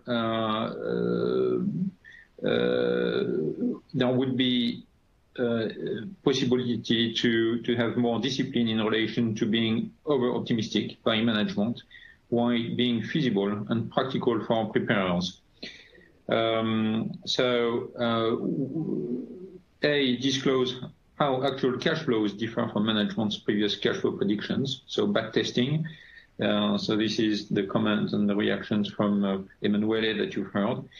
Improving information on assumptions related to the period for which management has projected cash flows and specifically about terminal value projections. C, disclose the current level of cash flows to allow users to model themselves. D, all of the above would provide more discipline while being feasible and practical. And E, none of the above are feasible and practical for preparers of financial statements. So take a few seconds. While you are responding, I'm going to turn it now to Leo. Leo, what would be your perspective on that topic, and whether you have a view as well on Anne's proposal on regarding the role of the auditors with respect to impairment test and its efficiency? Thank you very much, Olivier. And yes, a couple of comments from my side. So first of all, I think this is really the key question in the whole discussion paper, because this forces people to understand and take a view on what the Goodwill impairment test is trying to achieve in the first place. So it is presented as part of the business combination disclosures. So it suggests that it is there to assess the success or not of an individual business combination. But as Tim already laid out, and also the IFESC has explained, there's a lot of noise in that method. So it was probably never really designed to do exactly that, but was more to make sure that the value of the CGU tested is not lower than its carrying amount. So if the board proceeds as currently envisaged to not make changes because you can't get to that other alternative, to that pure test of whether business combination was successful or not, then it's probably good to manage expectations on that and avoid people having the impression that it is trying to do that. Because that triggers people's mindset of a too little, too late issue, in which there may not be if you take away the headroom. So if you present the test as a test to see whether the CGU is still worth its value, then that probably puts people in a different mindset. The second point was over optimism by management, and so to that, maybe two comments. So first of all, yes, you can argue that's not a problem with the standard. It's more a problem of application, audit, and enforcement. But I think the standard setter can help here by, for example, improving disclosure, as the board already has in mind, but also to think about the level at which level of aggregation of CGUs and providing more guidance on that. For example, the way the US did that, or by just having as suggested by EFRAG, a default of one level below reporting segment. But also it's good to bear in mind that it's easy to say, okay, why do you do this huge impairment this quarter? Why not previous quarter or previous year? And that I think is also good to remind that the risk of impairment is not a linear risk. It's not like it sort of goes into a certain bad direction. Normally, it all goes well until it doesn't, and if it doesn't go well anymore, it quickly falls off the cliff. And that's what is driving impairment losses, particularly the large ones. Management realizes that it's just not sustainable, and then they lose the support. They take away the support of that business, and you then suffer a huge impairment loss. So also there, it's managing expectations about what investors can read into the goodwill impairment test. And then maybe finally, Olivier, to respond to Anne's comments about the camps, the key audit matters. I fully agree with and fully understand the results, because we've not seen this just for the goodwill impairment test. As soon as the auditor puts more of the lights on particular judgments, it forces management to reconsider whether they have been open enough on those judgments and estimates. Maybe also one thing, Tim, to bear in mind. Over-optimism, as Javier already said, is something around why is management much more optimistic than markets. So one of the things you could consider is we currently have an indicator in IAS 36 that says if the market cap is below book equity, that is a reason to reconsider the assumptions made. One of the things you could look at is if management's assessment of the value of the CGUs is in total is larger than the market cap, that management is forced to explain how they get to those numbers and explain why they think they have a better perspective than the market on these. So just a few ideas to throw out here, and back to you, Olivier.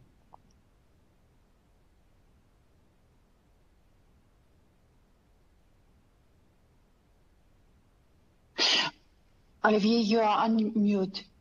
Could you please? Yes, thank you very much, Leo. So now as a last speaker on that session, I'd like to turn it to Robert as a regulator. And Robert, what is your experience with respect to the enforcement of IAS 36 and the challenges and your recommendations? Yes, thank you very much. As we were already mentioned at the discussion paper of the IASB for regulators to fight against over-optimism in the impairment test. So it should be mentioned that Goodwill impairment test is also the first place in our error hit list. So enforcement of Goodwill is difficult due to management judgment and estimates. IAS 36 requires reasonable and supportable assumption.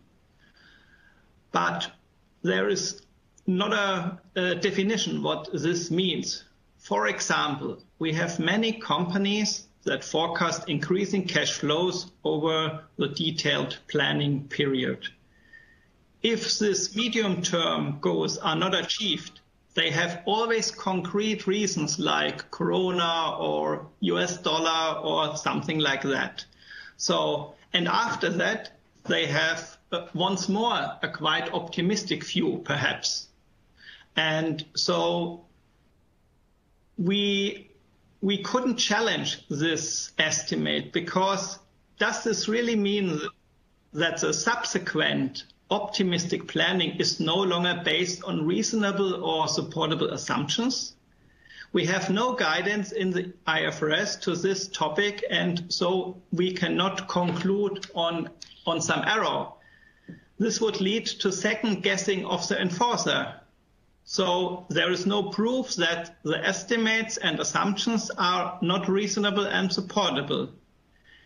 We can only state some erroneous or falsificate accounts if the preparer uses inconsistent or not plausible assumptions, or the methodology is incorrectly applied.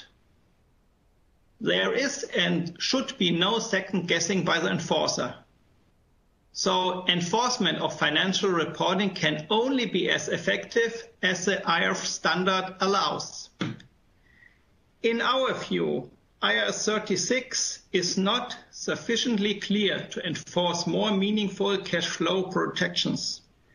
We recommend, therefore, more guidance be given regarding these cash flow protections. Deriving fair value is an is defined as an objective process. So it should be easy to examine this process. But in practice, at CGU level, we have no market data. So it can only be determined through subjective assumptions, which are also influenced by management objectives. And these fair value in the context of IFRS is therefore a little bit optimistic and shows an hockey stick effect in a lot of cases, I must admit, and so is often shaped by company-specific objective. So therefore, it is questionable whether this definition of fair value in the context of the standard is met. So is there really a fair value reached? Furthermore, the terminal value in most basis is the highest cash flow in the last period of the detailed planning period. So this is not only a so-called steady state cash flow. And in our opinion, this does not reflect real life experience about perhaps business cycles. So we have this steady going up cash flows, but no business cycle. So it should be also noted that the long-term risk rate should be consistent applied with the growth rate in the terminal value. So we have a very low interest rate, base rate, and our inflation is determined to be quite high. This does not correspond at all. So we therefore recommend requirement to use an average amount based on the detailed planning period for calculating terminal value and to look at the growth rates. Furthermore, we have experienced some goodwill allocation problems, as EFRAG discovered also. We see a strong tendency for companies to allocate goodwill to the highest level possible, and so we have some shielding effect. And if the management states that the goodwill is not monitored for internal purposes on a lower level, so it's fine for us and we couldn't do anything about. It's fine. It's like the standard tells us. We therefore would recommend changing the requirement in paragraph 80 of IRS 36 and that the lowest level which an entity monitors goodwill, that it can be monitored, not only monitored to the COGM. So perhaps this would lead to some better allocation of goodwill. This is from my statement, and I hand it over to Olivier. You are on mute. Thank you very much, Robert. So regarding the polling questions, on the previous one, for technical reasons, we were unable to project the results, but I can read them to you. So the question was, which of the following would provide more discipline in relation to being over-optimistic by management? And so you had 5 options. For response A, we have 24% disclose how actual cash flows differ from management previous cash flows predictions. So that's the backtesting approach, 24%. 10% are in the B camp, improve information on assumptions related to the period for which management has projected cash flows, and especially on terminal values. Only 3% disclose the current level of cash flows to allow users to model themselves. We have 34% that believes that it can be all of the above, and 29% that believes that none of them are feasible and practical. So to summarize, I would say that we have 2/3 that believe that there can be some information that can be provided around cash flows and disclosures, and only 1/3 that believes that none of them are practical or feasible. So we have the last polling question that has appeared on your screen. for this session. Could the IASB's proposed disclosures on the subsequent performance of an acquisition help to better identify triggering events for a potential impairment of goodwill? So yes, answer A, yes, such disclosure could help in identifying triggering events. B, yes, such disclosure could help in identifying triggering events, but they should not be required, for example, for confidentiality reasons. Or C, no, that wouldn't help, as they have been designed for another purpose and independently from the book value of goodwill. So take a few seconds, please respond. It is also time to take questions from the participants, if you have any that on that topic. So I can see one question that has been asked.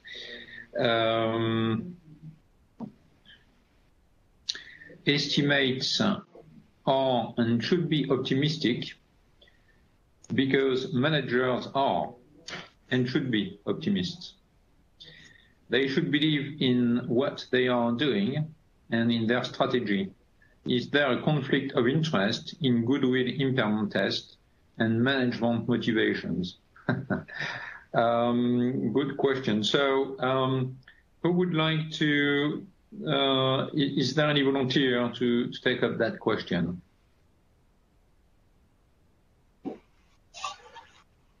So Olivier, see, I'm Emanuele. Yes, Emanuele. I was thinking of you. Yeah, no, because I think that I see that probably here the role should be of independent board member.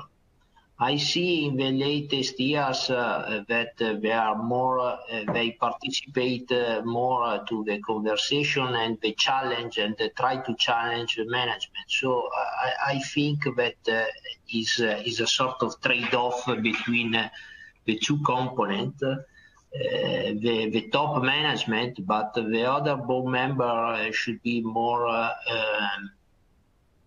react to the over-optimistic and try to challenge. And probably more and more that they enter in confidence with this mechanism, it should be a good guarantee on that.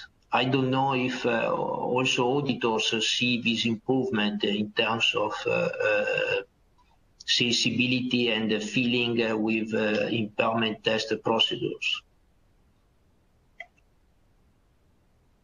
Okay, thank you, Emanuele. Any other reactions to that question? No?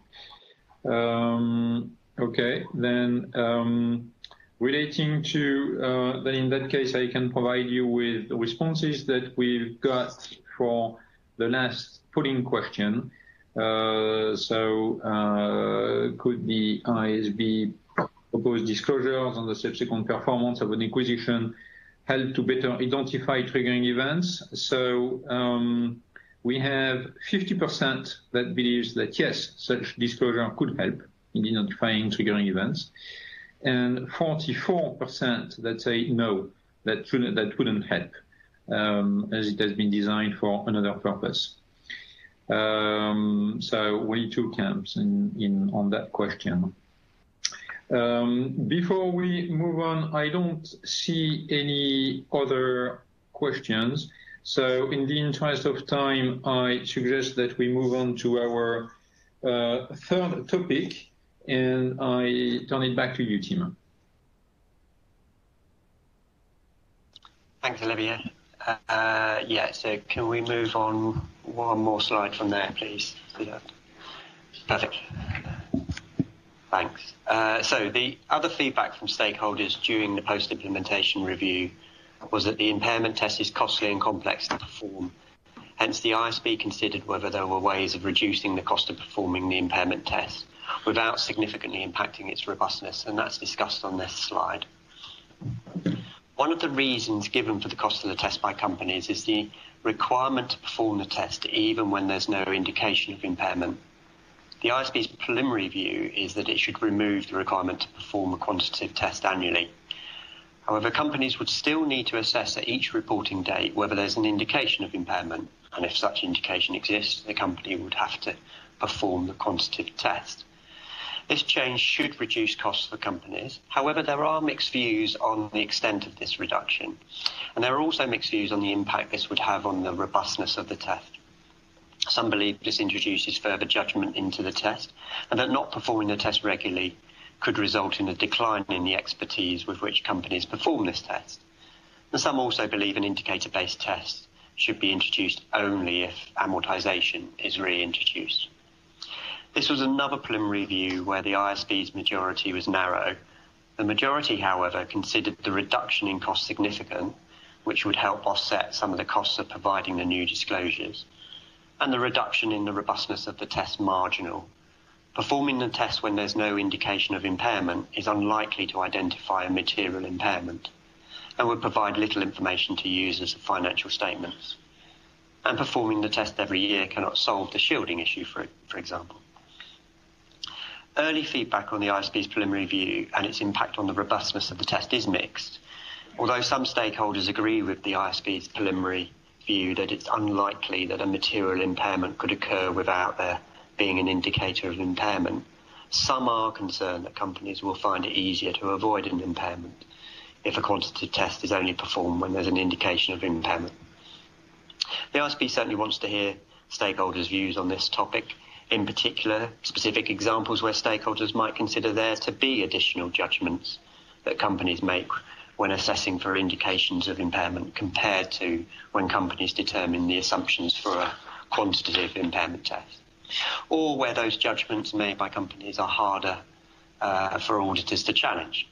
Because, for example, isn't the judgment that a competitor's new product launch is not an indication of impairment the same judgment that a competitor's new product launch doesn't have a significant impact on the assumptions for sales volumes and sales prices that are used in a quantitative impairment test? So I think the board would be really interested in stakeholders' views on this particular topic. So that covers this part of the IASB's preliminary review. So I'll hand back to you, Olivier. Yes, thank you very much, Tim. Catherine, so what are the preliminary reviews of EFRAG? In its draft comment letter, EFRAG concurs that there is a potential to achieve cost savings in adopting an indicator-only approach. However, EFRAG has reservations on the IASB proposal to remove the requirement to perform an annual impairment test. EFRAG is concerned about the robustness of such test. An impairment test is a complex process. If companies do not perform an impairment test regularly, their expertise in performing the test is likely to decline. Another concern is management over-optimism. The problem of management over-optimism, or the management could be too optimistic, and the auditor and the regulator does not have the ability to compare the previous impairment test with the current impairment test. So it might increase the problem of management over-optimism.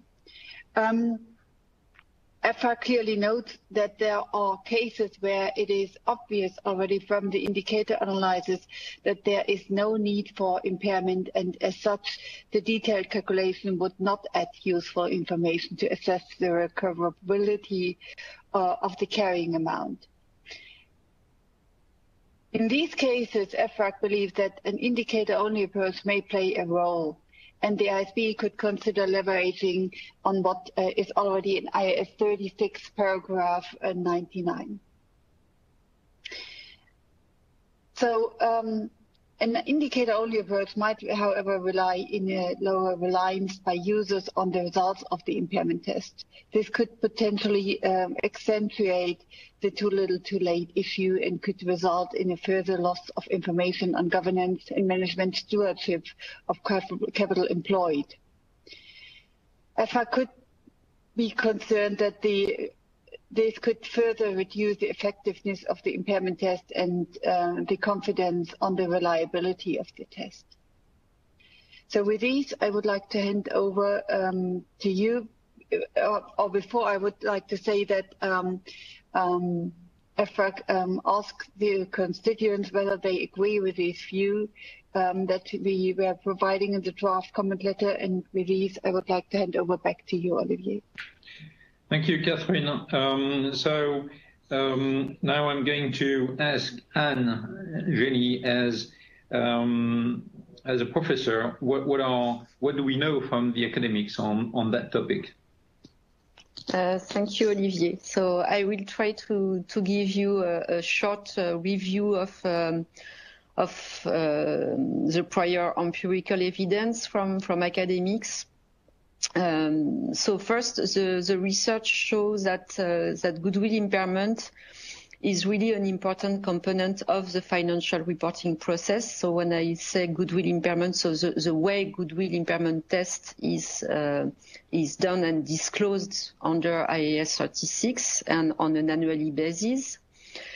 And research also shows that information content of goodwill impairment is useful for financial statement users.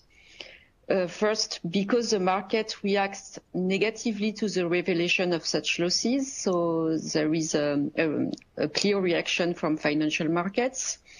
We also know that following an impairment loss announcement, firms also experience lower analyst forecast accuracy and higher analyst forecast dispersion. So these are also, again, evidence of the usefulness of this disclosure. Third, we know that prospective information disclosed on goodwill impairment are negatively associated with cost of equity. So it also has an impact on the financing side for the company. And in a recent study, we show that the level of disclosure transparency decreases disagreement among analysts and between analyst and manager about the impairment of goodwill. So the more you disclosed in the financial statements, the less there will be disagreement among analysts about the earning forecast. So I think that from research side, we can say that disclosure about goodwill impairment test is a means of improving disclosure of information on acquisitions. And I also think that the fact that the impairment test is carried out annually has the advantage of informing about the valuation trend of the goodwill, which makes it possible to users to see if there is an opportunistic use. So it will be easier to see if there is an opportunistic use of the impairment of goodwill if we have a point of observation every year and if we can follow the trend of the cash flow forecast and the forward-looking information that is disclosed. And I think that in that sense, research is really joining EFRAG first views on the indicator-only approach. And as a last point, I would recall what Martin said at the very beginning, that IAS 36, I think, has the virtue of linking the publication of financial information with the company underlying strategy, and this is something that makes sense and is important. And that's all. So I leave you the floor, Olivier. Thank you very much, Anne. I'm going to turn it right away to Leo. Leo, are you sharing EFRAG's concerns on the proposal? Thanks, Olivier. And I would agree that the indicator-only approach would, of course, save costs, right, and would make it more practical. But of course, it will also exacerbate the issues we've discussed before on this webinar about, for example, over-optimism and the subjectivity of the goodwill impairment test. So if the board goes for this approach of indicator only, then it's really important that the indicators are robust enough to be, first of all, verifiable, but also to lead to the desired outcome. And to the extent there's still concern, one of the things the board may consider is to say, okay, the default would be that you do an annual impairment test, unless any of the following indicators would identify a situation where it is remote that such an impairment test would lead to an actual impairment loss. So almost turning the indicator approach around and bring more robustness to it. So with that, the other thing is also here it may help the kind of disclosures around, for example, the market cap versus the value of CGUs, where you test management's assumptions and the estimates against the market estimates. So very briefly, Olivier, back to you on this topic. Thank you, Leo. So let's have the view from a preparer on that topic. Emanuele, what is your view on indicator-only approach or annual impairment test? Yeah, indicator is, I think that probably indicator should be useful for acquisition that you perform in the past and long time, because probably the idea that we enter in this new accounting principle in 25, and now we have a lot of acquisition already performed, and even if they went well, we are obliged to reperform impairment test for all of that. And so this should be a problem. So I don't see indicator for something big or very close to the period, the financial period, but probably for the past and with a very huge amount of recovery value, it should be a solution. Thank you, Emanuele. Javier, as a user, any view on that?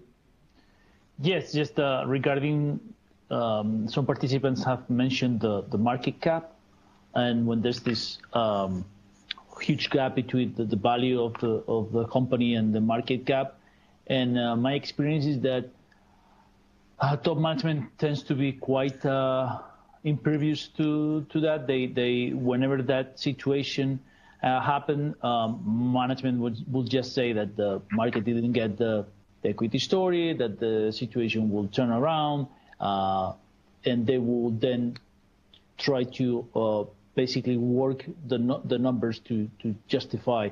So the problem with the market cap is that even though the market is sending the signal to top management and to shareholders that something's wrong with the company, there are certain top management that are quite deaf at receiving the message. So unfortunately, at least from my experience, the relationship between the value of the assets and the market cap does not work in the sense of forcing management to face reality.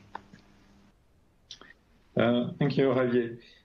So, Robert, as an enforcer, would you favor this type of approach? We do not think that the board should follow this proposal. We have, as FREP or as a regulator, discussions with management about the need to perform an impairment test for property, plant and equipment. And so whether there is an impairment trigger or not, so if we have an indication or not, we are convinced that enlarging the scope of management judgment further by linking this quantitative information or not doing this impairment test to judgmental indicators for impairment, will it make easier to avoid recognizing goodwill impairment. So it's it's a contradiction for us. In addition, considering the goodwill positions in companies' balance sheet have already significantly increased over the last few years, we are concerned that the proposed removal of the requirement to perform a quantitative impairment test every year will further contribute to this trend. In our opinion, this loss in robustness of the goodwill impairment test cannot be outweighed by cost saved. So it's our clear statement. Thank you very much, Robert. Last but not least, Diana, as a member of the IVSC board, what is your view on this topic? Well, as I've already mentioned when we were discussing the impairment test improvement alternatives, the boards have extensively discussed the impairment triggers issues. So in our view, the current impairment definitions and triggers are rather broadly outlined, and we would have recommended that these triggers are more directly tied to the same KPIs and criteria and disclosures made at the acquisition date. So it has to do both with their disclosures related to acquisition metrics and to impairment metrics, you know. So the same, we believe that it's not that costly to define more specific KPIs and criteria. Well, for example, the expected internal rate of return of the acquisition could be compared to the company's cost of capital. There could be other implied multiples of, say, sales, EBITDA, whatever is relevant for this asset, which would both compare the performance of the target to its acquisition date, to its peers, and it could be a good indicator for an impairment trigger. Now, with regards to compare, so our view is that the impairment triggers need to be more balanced. They should be both externally oriented and they should also cover certain internal KPIs, especially in this current volatile market environment where there is a big discussion about the gap between fundamental value and the market cap, where we see that the market cap is driven quite often by monetary policies of regulators and financial regulators than fundamentals of companies. We believe that this balanced approach with regards to the specification of the triggers would be a good way forward. Okay, thank you. Thank you, Diana. So you have on your screen our polling question relating to indicator-only approach. So if you could take a few seconds to respond. So answer yes, it would reduce complexity and would allow cost savings for preparers by reducing the frequency of the test without making the test significantly less robust. No, the problem of management being too optimistic could be increased as auditors or regulators have no comparison to impairment tests prepared in previous years. Or no, because while the complex test would become significantly less robust if companies do not perform an impairment test regularly. In response D, no for both reasons given in B and C. So take a few seconds, and while you're responding, I'm checking whether we have questions from the participants. Yes, there are a couple. So first question, is there a risk of postponing even more the recognition of an impairment if the annual impairment test is relieved? We see impairments even when there was no obvious trigger for impairment test. And maybe you can, it can take question 2 as well. Has there been an assessment whether it should be required to allocate goodwill to different components or part of goodwill? Such components could be the difference between fair value and nominal value, deferred tax, contingent assets, and so on. So one question is about whether the proposal would allow to address the too little too late problem, in fact. And the other one is about the level at which, whether we can make the test at a lower level. Who would like to respond to that, to those 2 questions?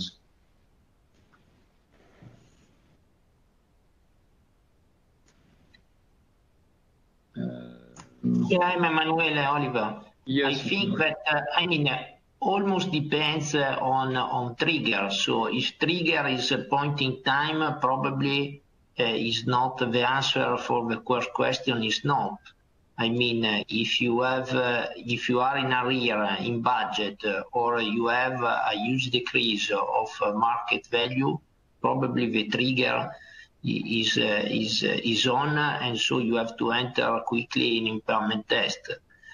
For sure, so it depends a lot for which kind of trigger you put and what you follow strictly. And probably this is also a solution to avoid or to avoid optimistic. So try to choose a trigger point in time and not forward looking. Thank you, Emanuele. Tim? Thanks, Olivier. Yeah, I mean, just a couple of comments and looking at this question as well, and a couple of comments on what the panelists have said. So on triggers, actually, the board hasn't specifically thought about whether it needs to change the impairment triggers if it did go to an indicator-based test. That's something that it will do in the second phase of this project.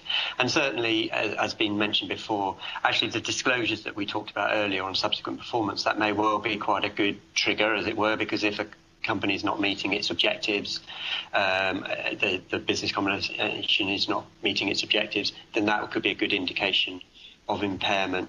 I mean, I think in terms of the first question, I mean, that is different to what the board thinks. The board thinks that it's unlikely a material impairment could happen without there being an indication of impairment that a company would be able to identify. So I think the board would appreciate, I think, feedback on that and some examples of where that might happen. And I think just generally I'd go back, I know in terms of, you'll talk about the polling question in a moment, but in terms of some of the comments from the panelists and the reservations about going to this approach, I think what the board would really appreciate is, again, some specific feedback on where stakeholders think actually there will be more judgment if the board goes down this route, or those judgments are harder to challenge. Because as I said in the setup, if a competitor has just launched a product and you make the assessment that that is not an indicator of impairment, then if you're doing a quantitative test, the company is making the same assessment that that is not impacting the assumptions that the company is going to be using in that quantitative test. So I'm just wondering, where is the additional judgment? But also it'd be really interesting to hear if actually those judgments are easier to challenge in a quantitative test than they are in the indicator-based test. Thanks, Olivier. Thank you, Tim. So the results of the last question, whether participants are in favor of indicator-only approach, 60% believe that no, that they are not supporting the approach for both reasons. So there is a strong majority against that proposal. I'm conscious that we are a bit behind schedule, so I suggest that we move on to our next session on amortization. And Tim, the floor is yours for this next session. Thank you. Yeah, that's perfect. Thank you. So in the post-implementation review, several stakeholders said that the IASB should reconsider amortization of goodwill. And since amortization provides a simple mechanism that does target the goodwill directly, the IASB explored whether amortization of goodwill should be reintroduced. And this slide lists some of the arguments for amortization and some of the arguments for the impairment-only approach that stakeholders put forward. And the discussion paper contains a fuller discussion of the arguments for both approaches. And firstly, just a point of clarification, when we're talking about the reintroduction of amortization, this would be with an impairment test as well. So those stakeholders in favour of amortization argue that the post-implementation review has demonstrated that the impairment test is not as rigorous as the IASB expected and does not provide as much information as the IASB expected. Because of shielding, carrying amounts of goodwill can be overstated, and so the test does not hold management to account. And they argue that an amortization expense in the income statement would hold management to account, reporting companies as profitable only if they generate enough profit to cover that expense. Some argue that goodwill is a wasting asset and amortization is the only way to show the consumption of that goodwill and to prevent internally generated goodwill being recognised in the place of acquired goodwill as it's consumed. Although it's hard to estimate the useful life of goodwill, some argue this is no harder to estimate than for other assets. And some argue that amortization takes pressure off the impairment test and ultimately reduces the cost of performing the test. On the other hand, stakeholders in favour of the impairment-only approach argue that the impairment test provides more useful information than an arbitrary amortization expense. Although often only confirmatory, they say it's still more useful than an amortization expense that most investors would ignore. And unexpected impairment losses do occur and can have a significant effect on a company's share price. They argue that the impairment test is working as expected. The objective of the impairment test is to ensure the combined carrying amounts of cash-generating units containing goodwill are not higher than their combined recoverable amount. And if applied well, the test meets that objective. And also when developing IFRS 3, the IASB was aware of shielding, but concluded then that the test was still rigorous. Some argue that goodwill is not a wasting asset with a determinable finite life. Companies acquire businesses with an expectation that the acquired goodwill is maintained indefinitely. And some argue that even if goodwill is amortised, an impairment test would still be required, and amortisation would therefore not significantly reduce cost. So if we can move on to the next slide, please. The IASB's preliminary view that it should retain the impairment-only approach was by a narrow majority. The IASB was, like stakeholders, quite split on this topic. However, this preliminary view reflects the majority view that there's no compelling evidence changing back to an amortization model would be a significant improvement. Now, this isn't simply about which model is better, but whether there's compelling evidence that a change is needed.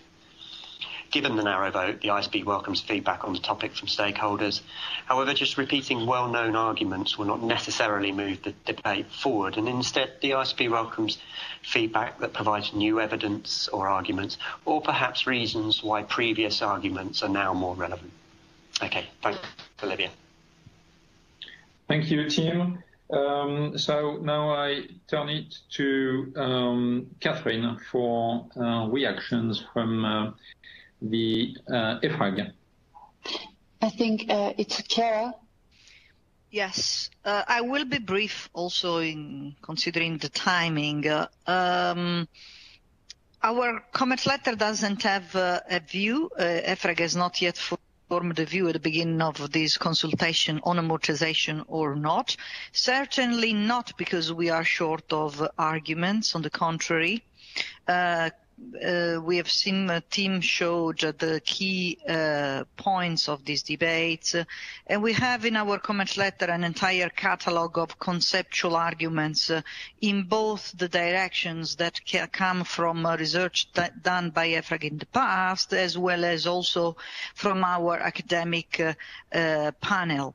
So from a conceptual point of view, there seems to be really no clear answer. And similarly to the IASB, also our TEG and our board was divided, and also the preliminary feedback from the consultative forum of European standard setters seems to show that not even among jurisdictions, but also in the same jurisdictions between stakeholders, there are different views. So if we cannot go out from a conceptual point of view, some suggest to go for a practical approach and to consider amortization on a practical ground, something that also team considered. So in conclusion, this page 28, shows the key questions that we have in our comment letter on whether the amortization should be reconsidered or not.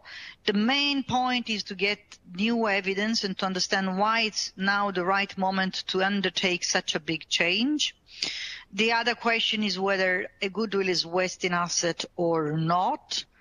Whether goodwill is an accounting construct, so from a conceptual point of view, it doesn't matter if it's amortized or not, the users will always strip that component out.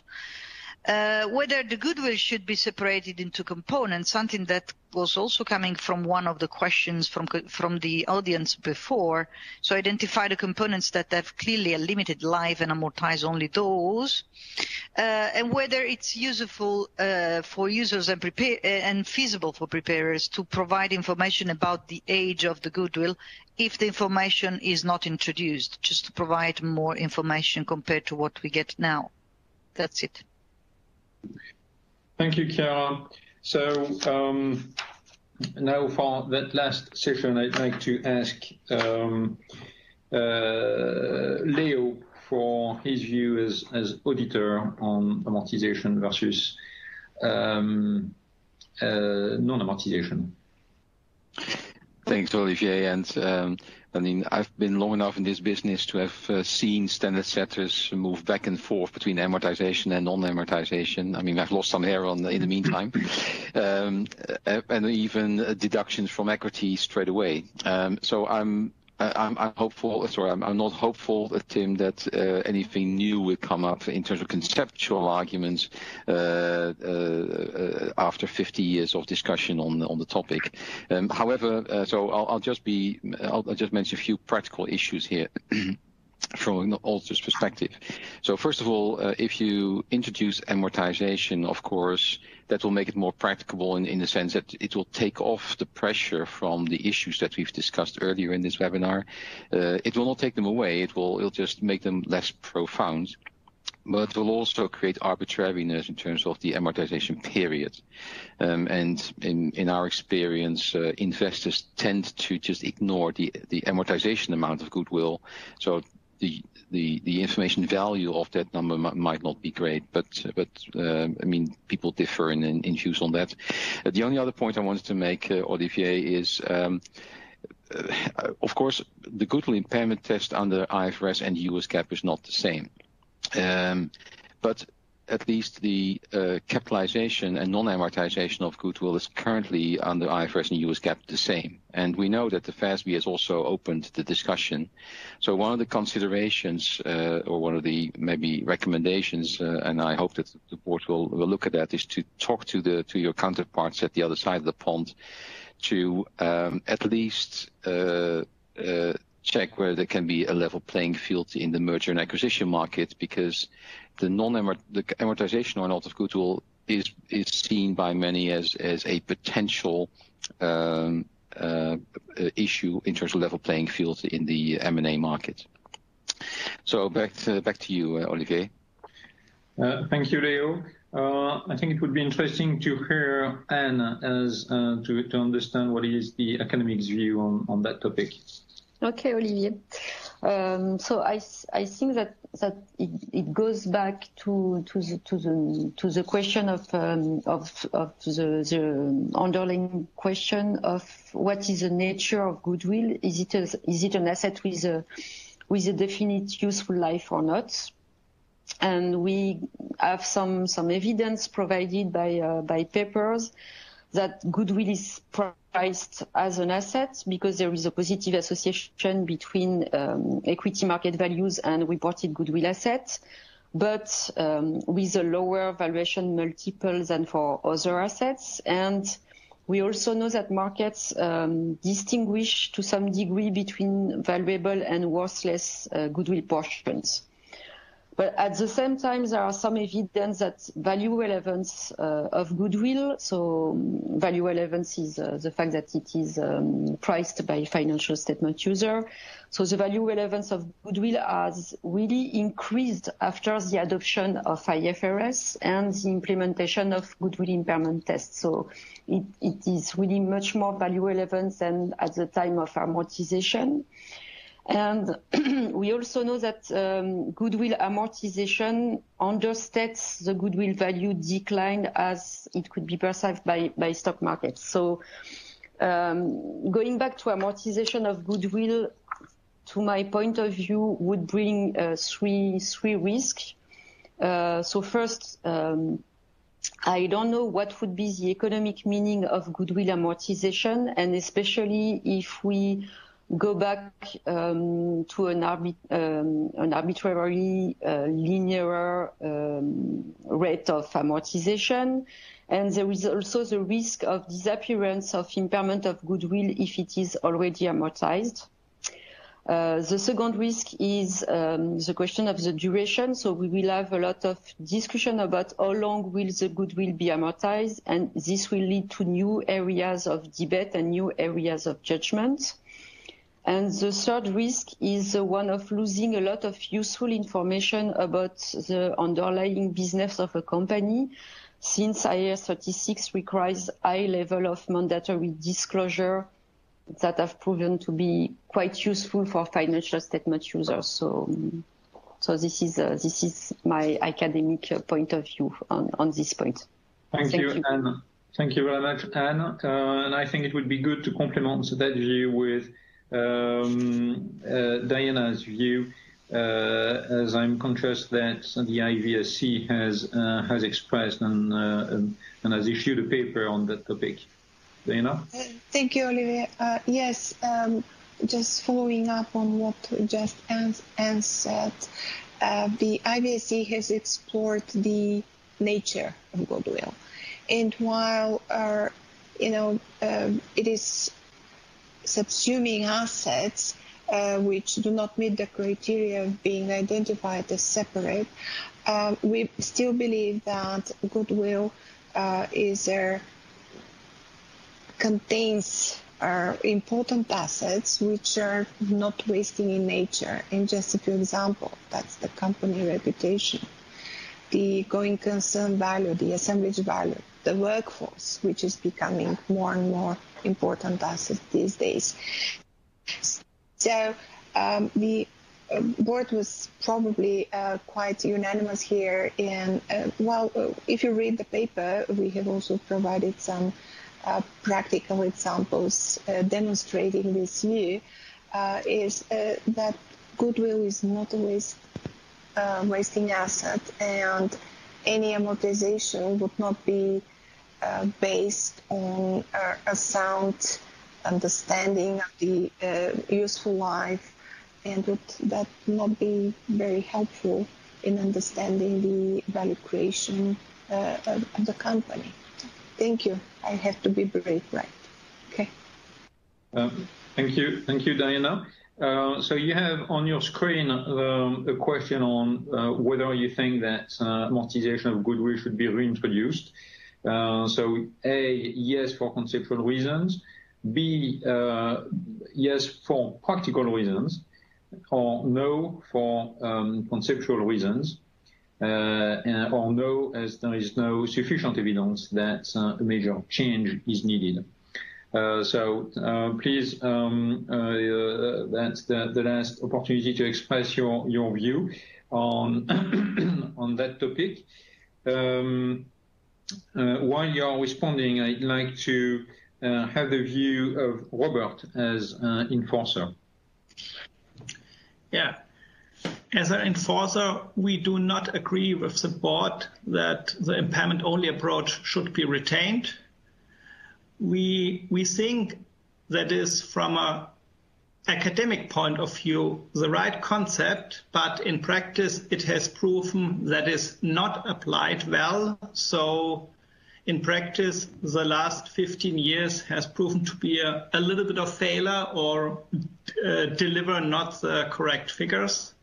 So even if goodwill is not a wasted asset, which we believe, therefore impairment only is a theoretical model, but the current impairment model has failed to produce timely and significant impairment. So we are convinced that the increasing goodwill positions in the balance sheets are a threat for the whole economic system to allocate capital or in the wrong manner and so on. And at this point, we should do an amortization approach so that this problem is getting a little bit smaller. But we know there are some other areas of debate, like the useful life or something of goodwill amortization. So it is not easy. But in our view, there should be the amortization approach for goodwill. Thank you very much, Robert. So back to the polling questions. You've been very quick to respond to that one. Interesting to see that people have strong views on that. So you've been more than 80% to say yes, either for conceptual or practical reasons. And only the remaining 15-16% no, either for conceptual or no sufficient evidence. But no sufficient evidence, it's only 3%. So I would have expected, in fact, a more balanced responses between yes and no.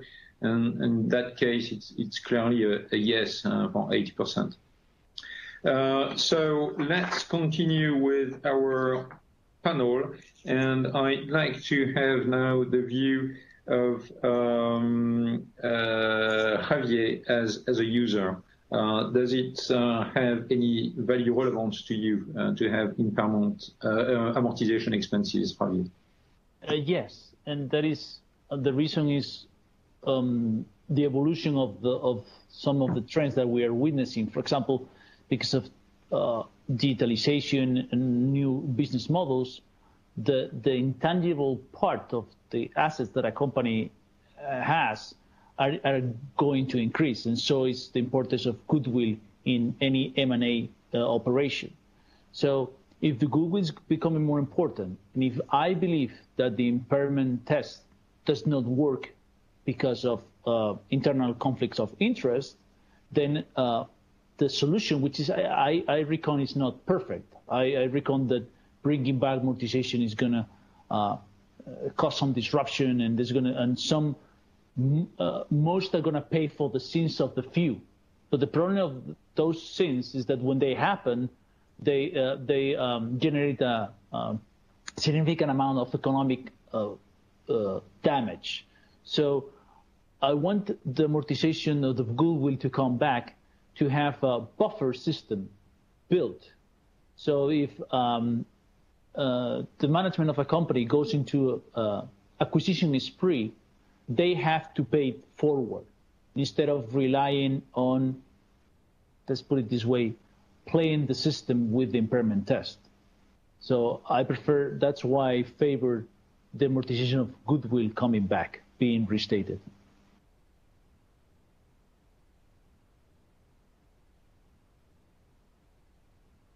You're on mute, Olivier. Thank you, Javier. Let's hear Emmanuel's view as a user. What do you think, Emmanuel? Yeah, I think as user, as preparers, probably is useful and easy to reintroduce amortization, considering that we clean up very quickly or we click up during the time the balance sheet. But then the introduction of amortization put a lot of questions that today is difficult to answer in terms of time of amortization, necessity of an impairment test, even in case of amortization, because usually when you enter in amortization, we don't care of the value during the period, or the attention is lower. And so this put probably in the same level good acquisition and worst acquisition. So is not we have the same treatment for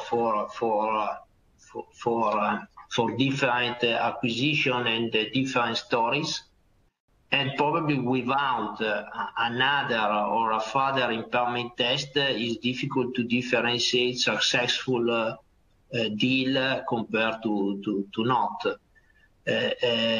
Please consider also that in some situations such as banks, amortization, goodwill is already deducted by regulatory capital. But it means that probably amortization is only something that affects the profitability and the potential dividend distribution of the banks, of the institution.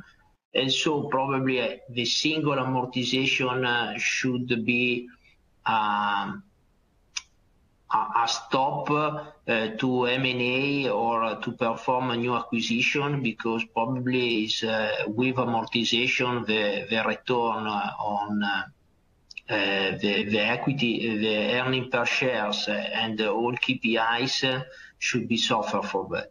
And so we have to be careful on to introduce amortization without the whole environment clear. Thank you, Emanuele. So now I see that we have a few questions from the participants. And those questions primarily relate to, well, if we were coming back to impairment, the problem of the useful life. Tim, I saw that you had that you wanted to express views. Would you like to react to that or to something else? I was just going to react to the polling question and just some of the comments from the panelists very briefly. Go ahead. Yes, go ahead. So, I mean, I think, as I said, what the board's looking for is compelling evidence whether there's a need for a change, and whether that change would be a significant improvement in financial reporting. And we do hear that, you know, if amortization was reintroduced, some say that companies are quite likely to add that back in the earnings they report to investors, because they see it as not being particularly reflective of the economics of their business. And from many investors, we hear that they wouldn't find the amortization expense that useful. So I guess the question here is, you know, why would that be a significant improvement to financial reporting? And I guess, and for those stakeholders who express that opinion, the board would really like to hear the views on that and why it would be a significant improvement. From some of the comments, it does give the impression that actually amortization should be reintroduced because the test isn't working and we need something to get rid of goodwill. And so the challenge then is, well, actually, should the objective of the subsequent accounting for goodwill just solely be something that gets rid of it? Is that the right objective to have for the subsequent accounting for goodwill? And so that's just something I think stakeholders should consider when they're considering this perspective. Sorry, Olivier, that was all I was just going to comment on. Thank you very much, Tim. So among the comments that we received from the participants, there are more comments than questions. But there is one on useful life, thinking that, well, maybe it is as subjective, the problem of determining the useful life of goodwill might be as subjective as it is for any other estimates needed for impairment tests. So it was a question, but maybe we can take that as a comment from this participant. Also, there was some comments reacting to the question as to whether there is new evidence that would push towards coming back to an amortization, and the comments made seem to say, well, why are we saying that there is no evidence while there seems to be some competing evidence, especially when looking at how fast business models are evolving, the environment is evolving. Maybe also COVID-19 crisis seems to provide new evidence as well. And so there is some disagreement expressed here on the fact that there is a lack of evidence. I'm suggesting that in the interest of time that we close the session at that stage. And Chiara, I turn it back to you. Thank you, Olivier. I'm not sure we have the time for a good recap of the interesting messages that we have heard today. I think that the feedback broadly confirms the key points of the debate and preliminary views of EFRAG. However, we also have heard some interesting new perspectives. And we will issue a report, so we will have the occasion to think about what we have learned today. Let me perhaps just thank the audience for the feedback, which provides really useful input to our process. Remind that the preparers can still participate to our survey and that we wait for as many comment letters as possible until the end of November. Let me thank Olivier for moderating brilliantly this panel and the panelists for accepting to be with us and for their high quality contribution. I think we have heard strong and well supported views today from all of you. Thank, of course, to the IASB for joining forces on this outreach program, and stay tuned for the next events. And now the last word to you, Martin. Okay, thanks, Chiara. I also want to say thank you very much to all of you for this interesting comments, and also for the people on the webinar asking this kind of questions. For me, it was today's part was more listening, but it was really, I thought when I, as a board member, had to answer all these kind of questions, I thought a little bit more interrelated. Because clearly you can have an opinion on amortization, yes or no, does it make a lot of conceptual sense? But for me, it was a whole package.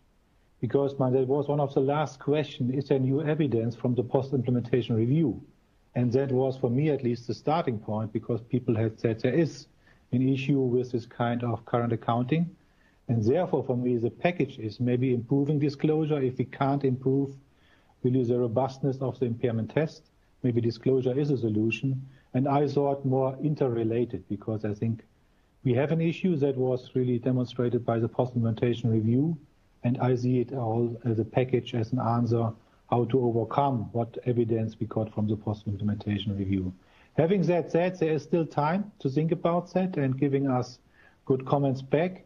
As I said in the beginning, I think the comment deadline is end of this year, and hope we get all from you guys a lot of new comments, and then the board can consider, okay, what we have heard and maybe rethink our preliminary views or confirm it. As again, thank you very much, all of you, for this contribution to this webinar, and have all a good day. Thank you very much.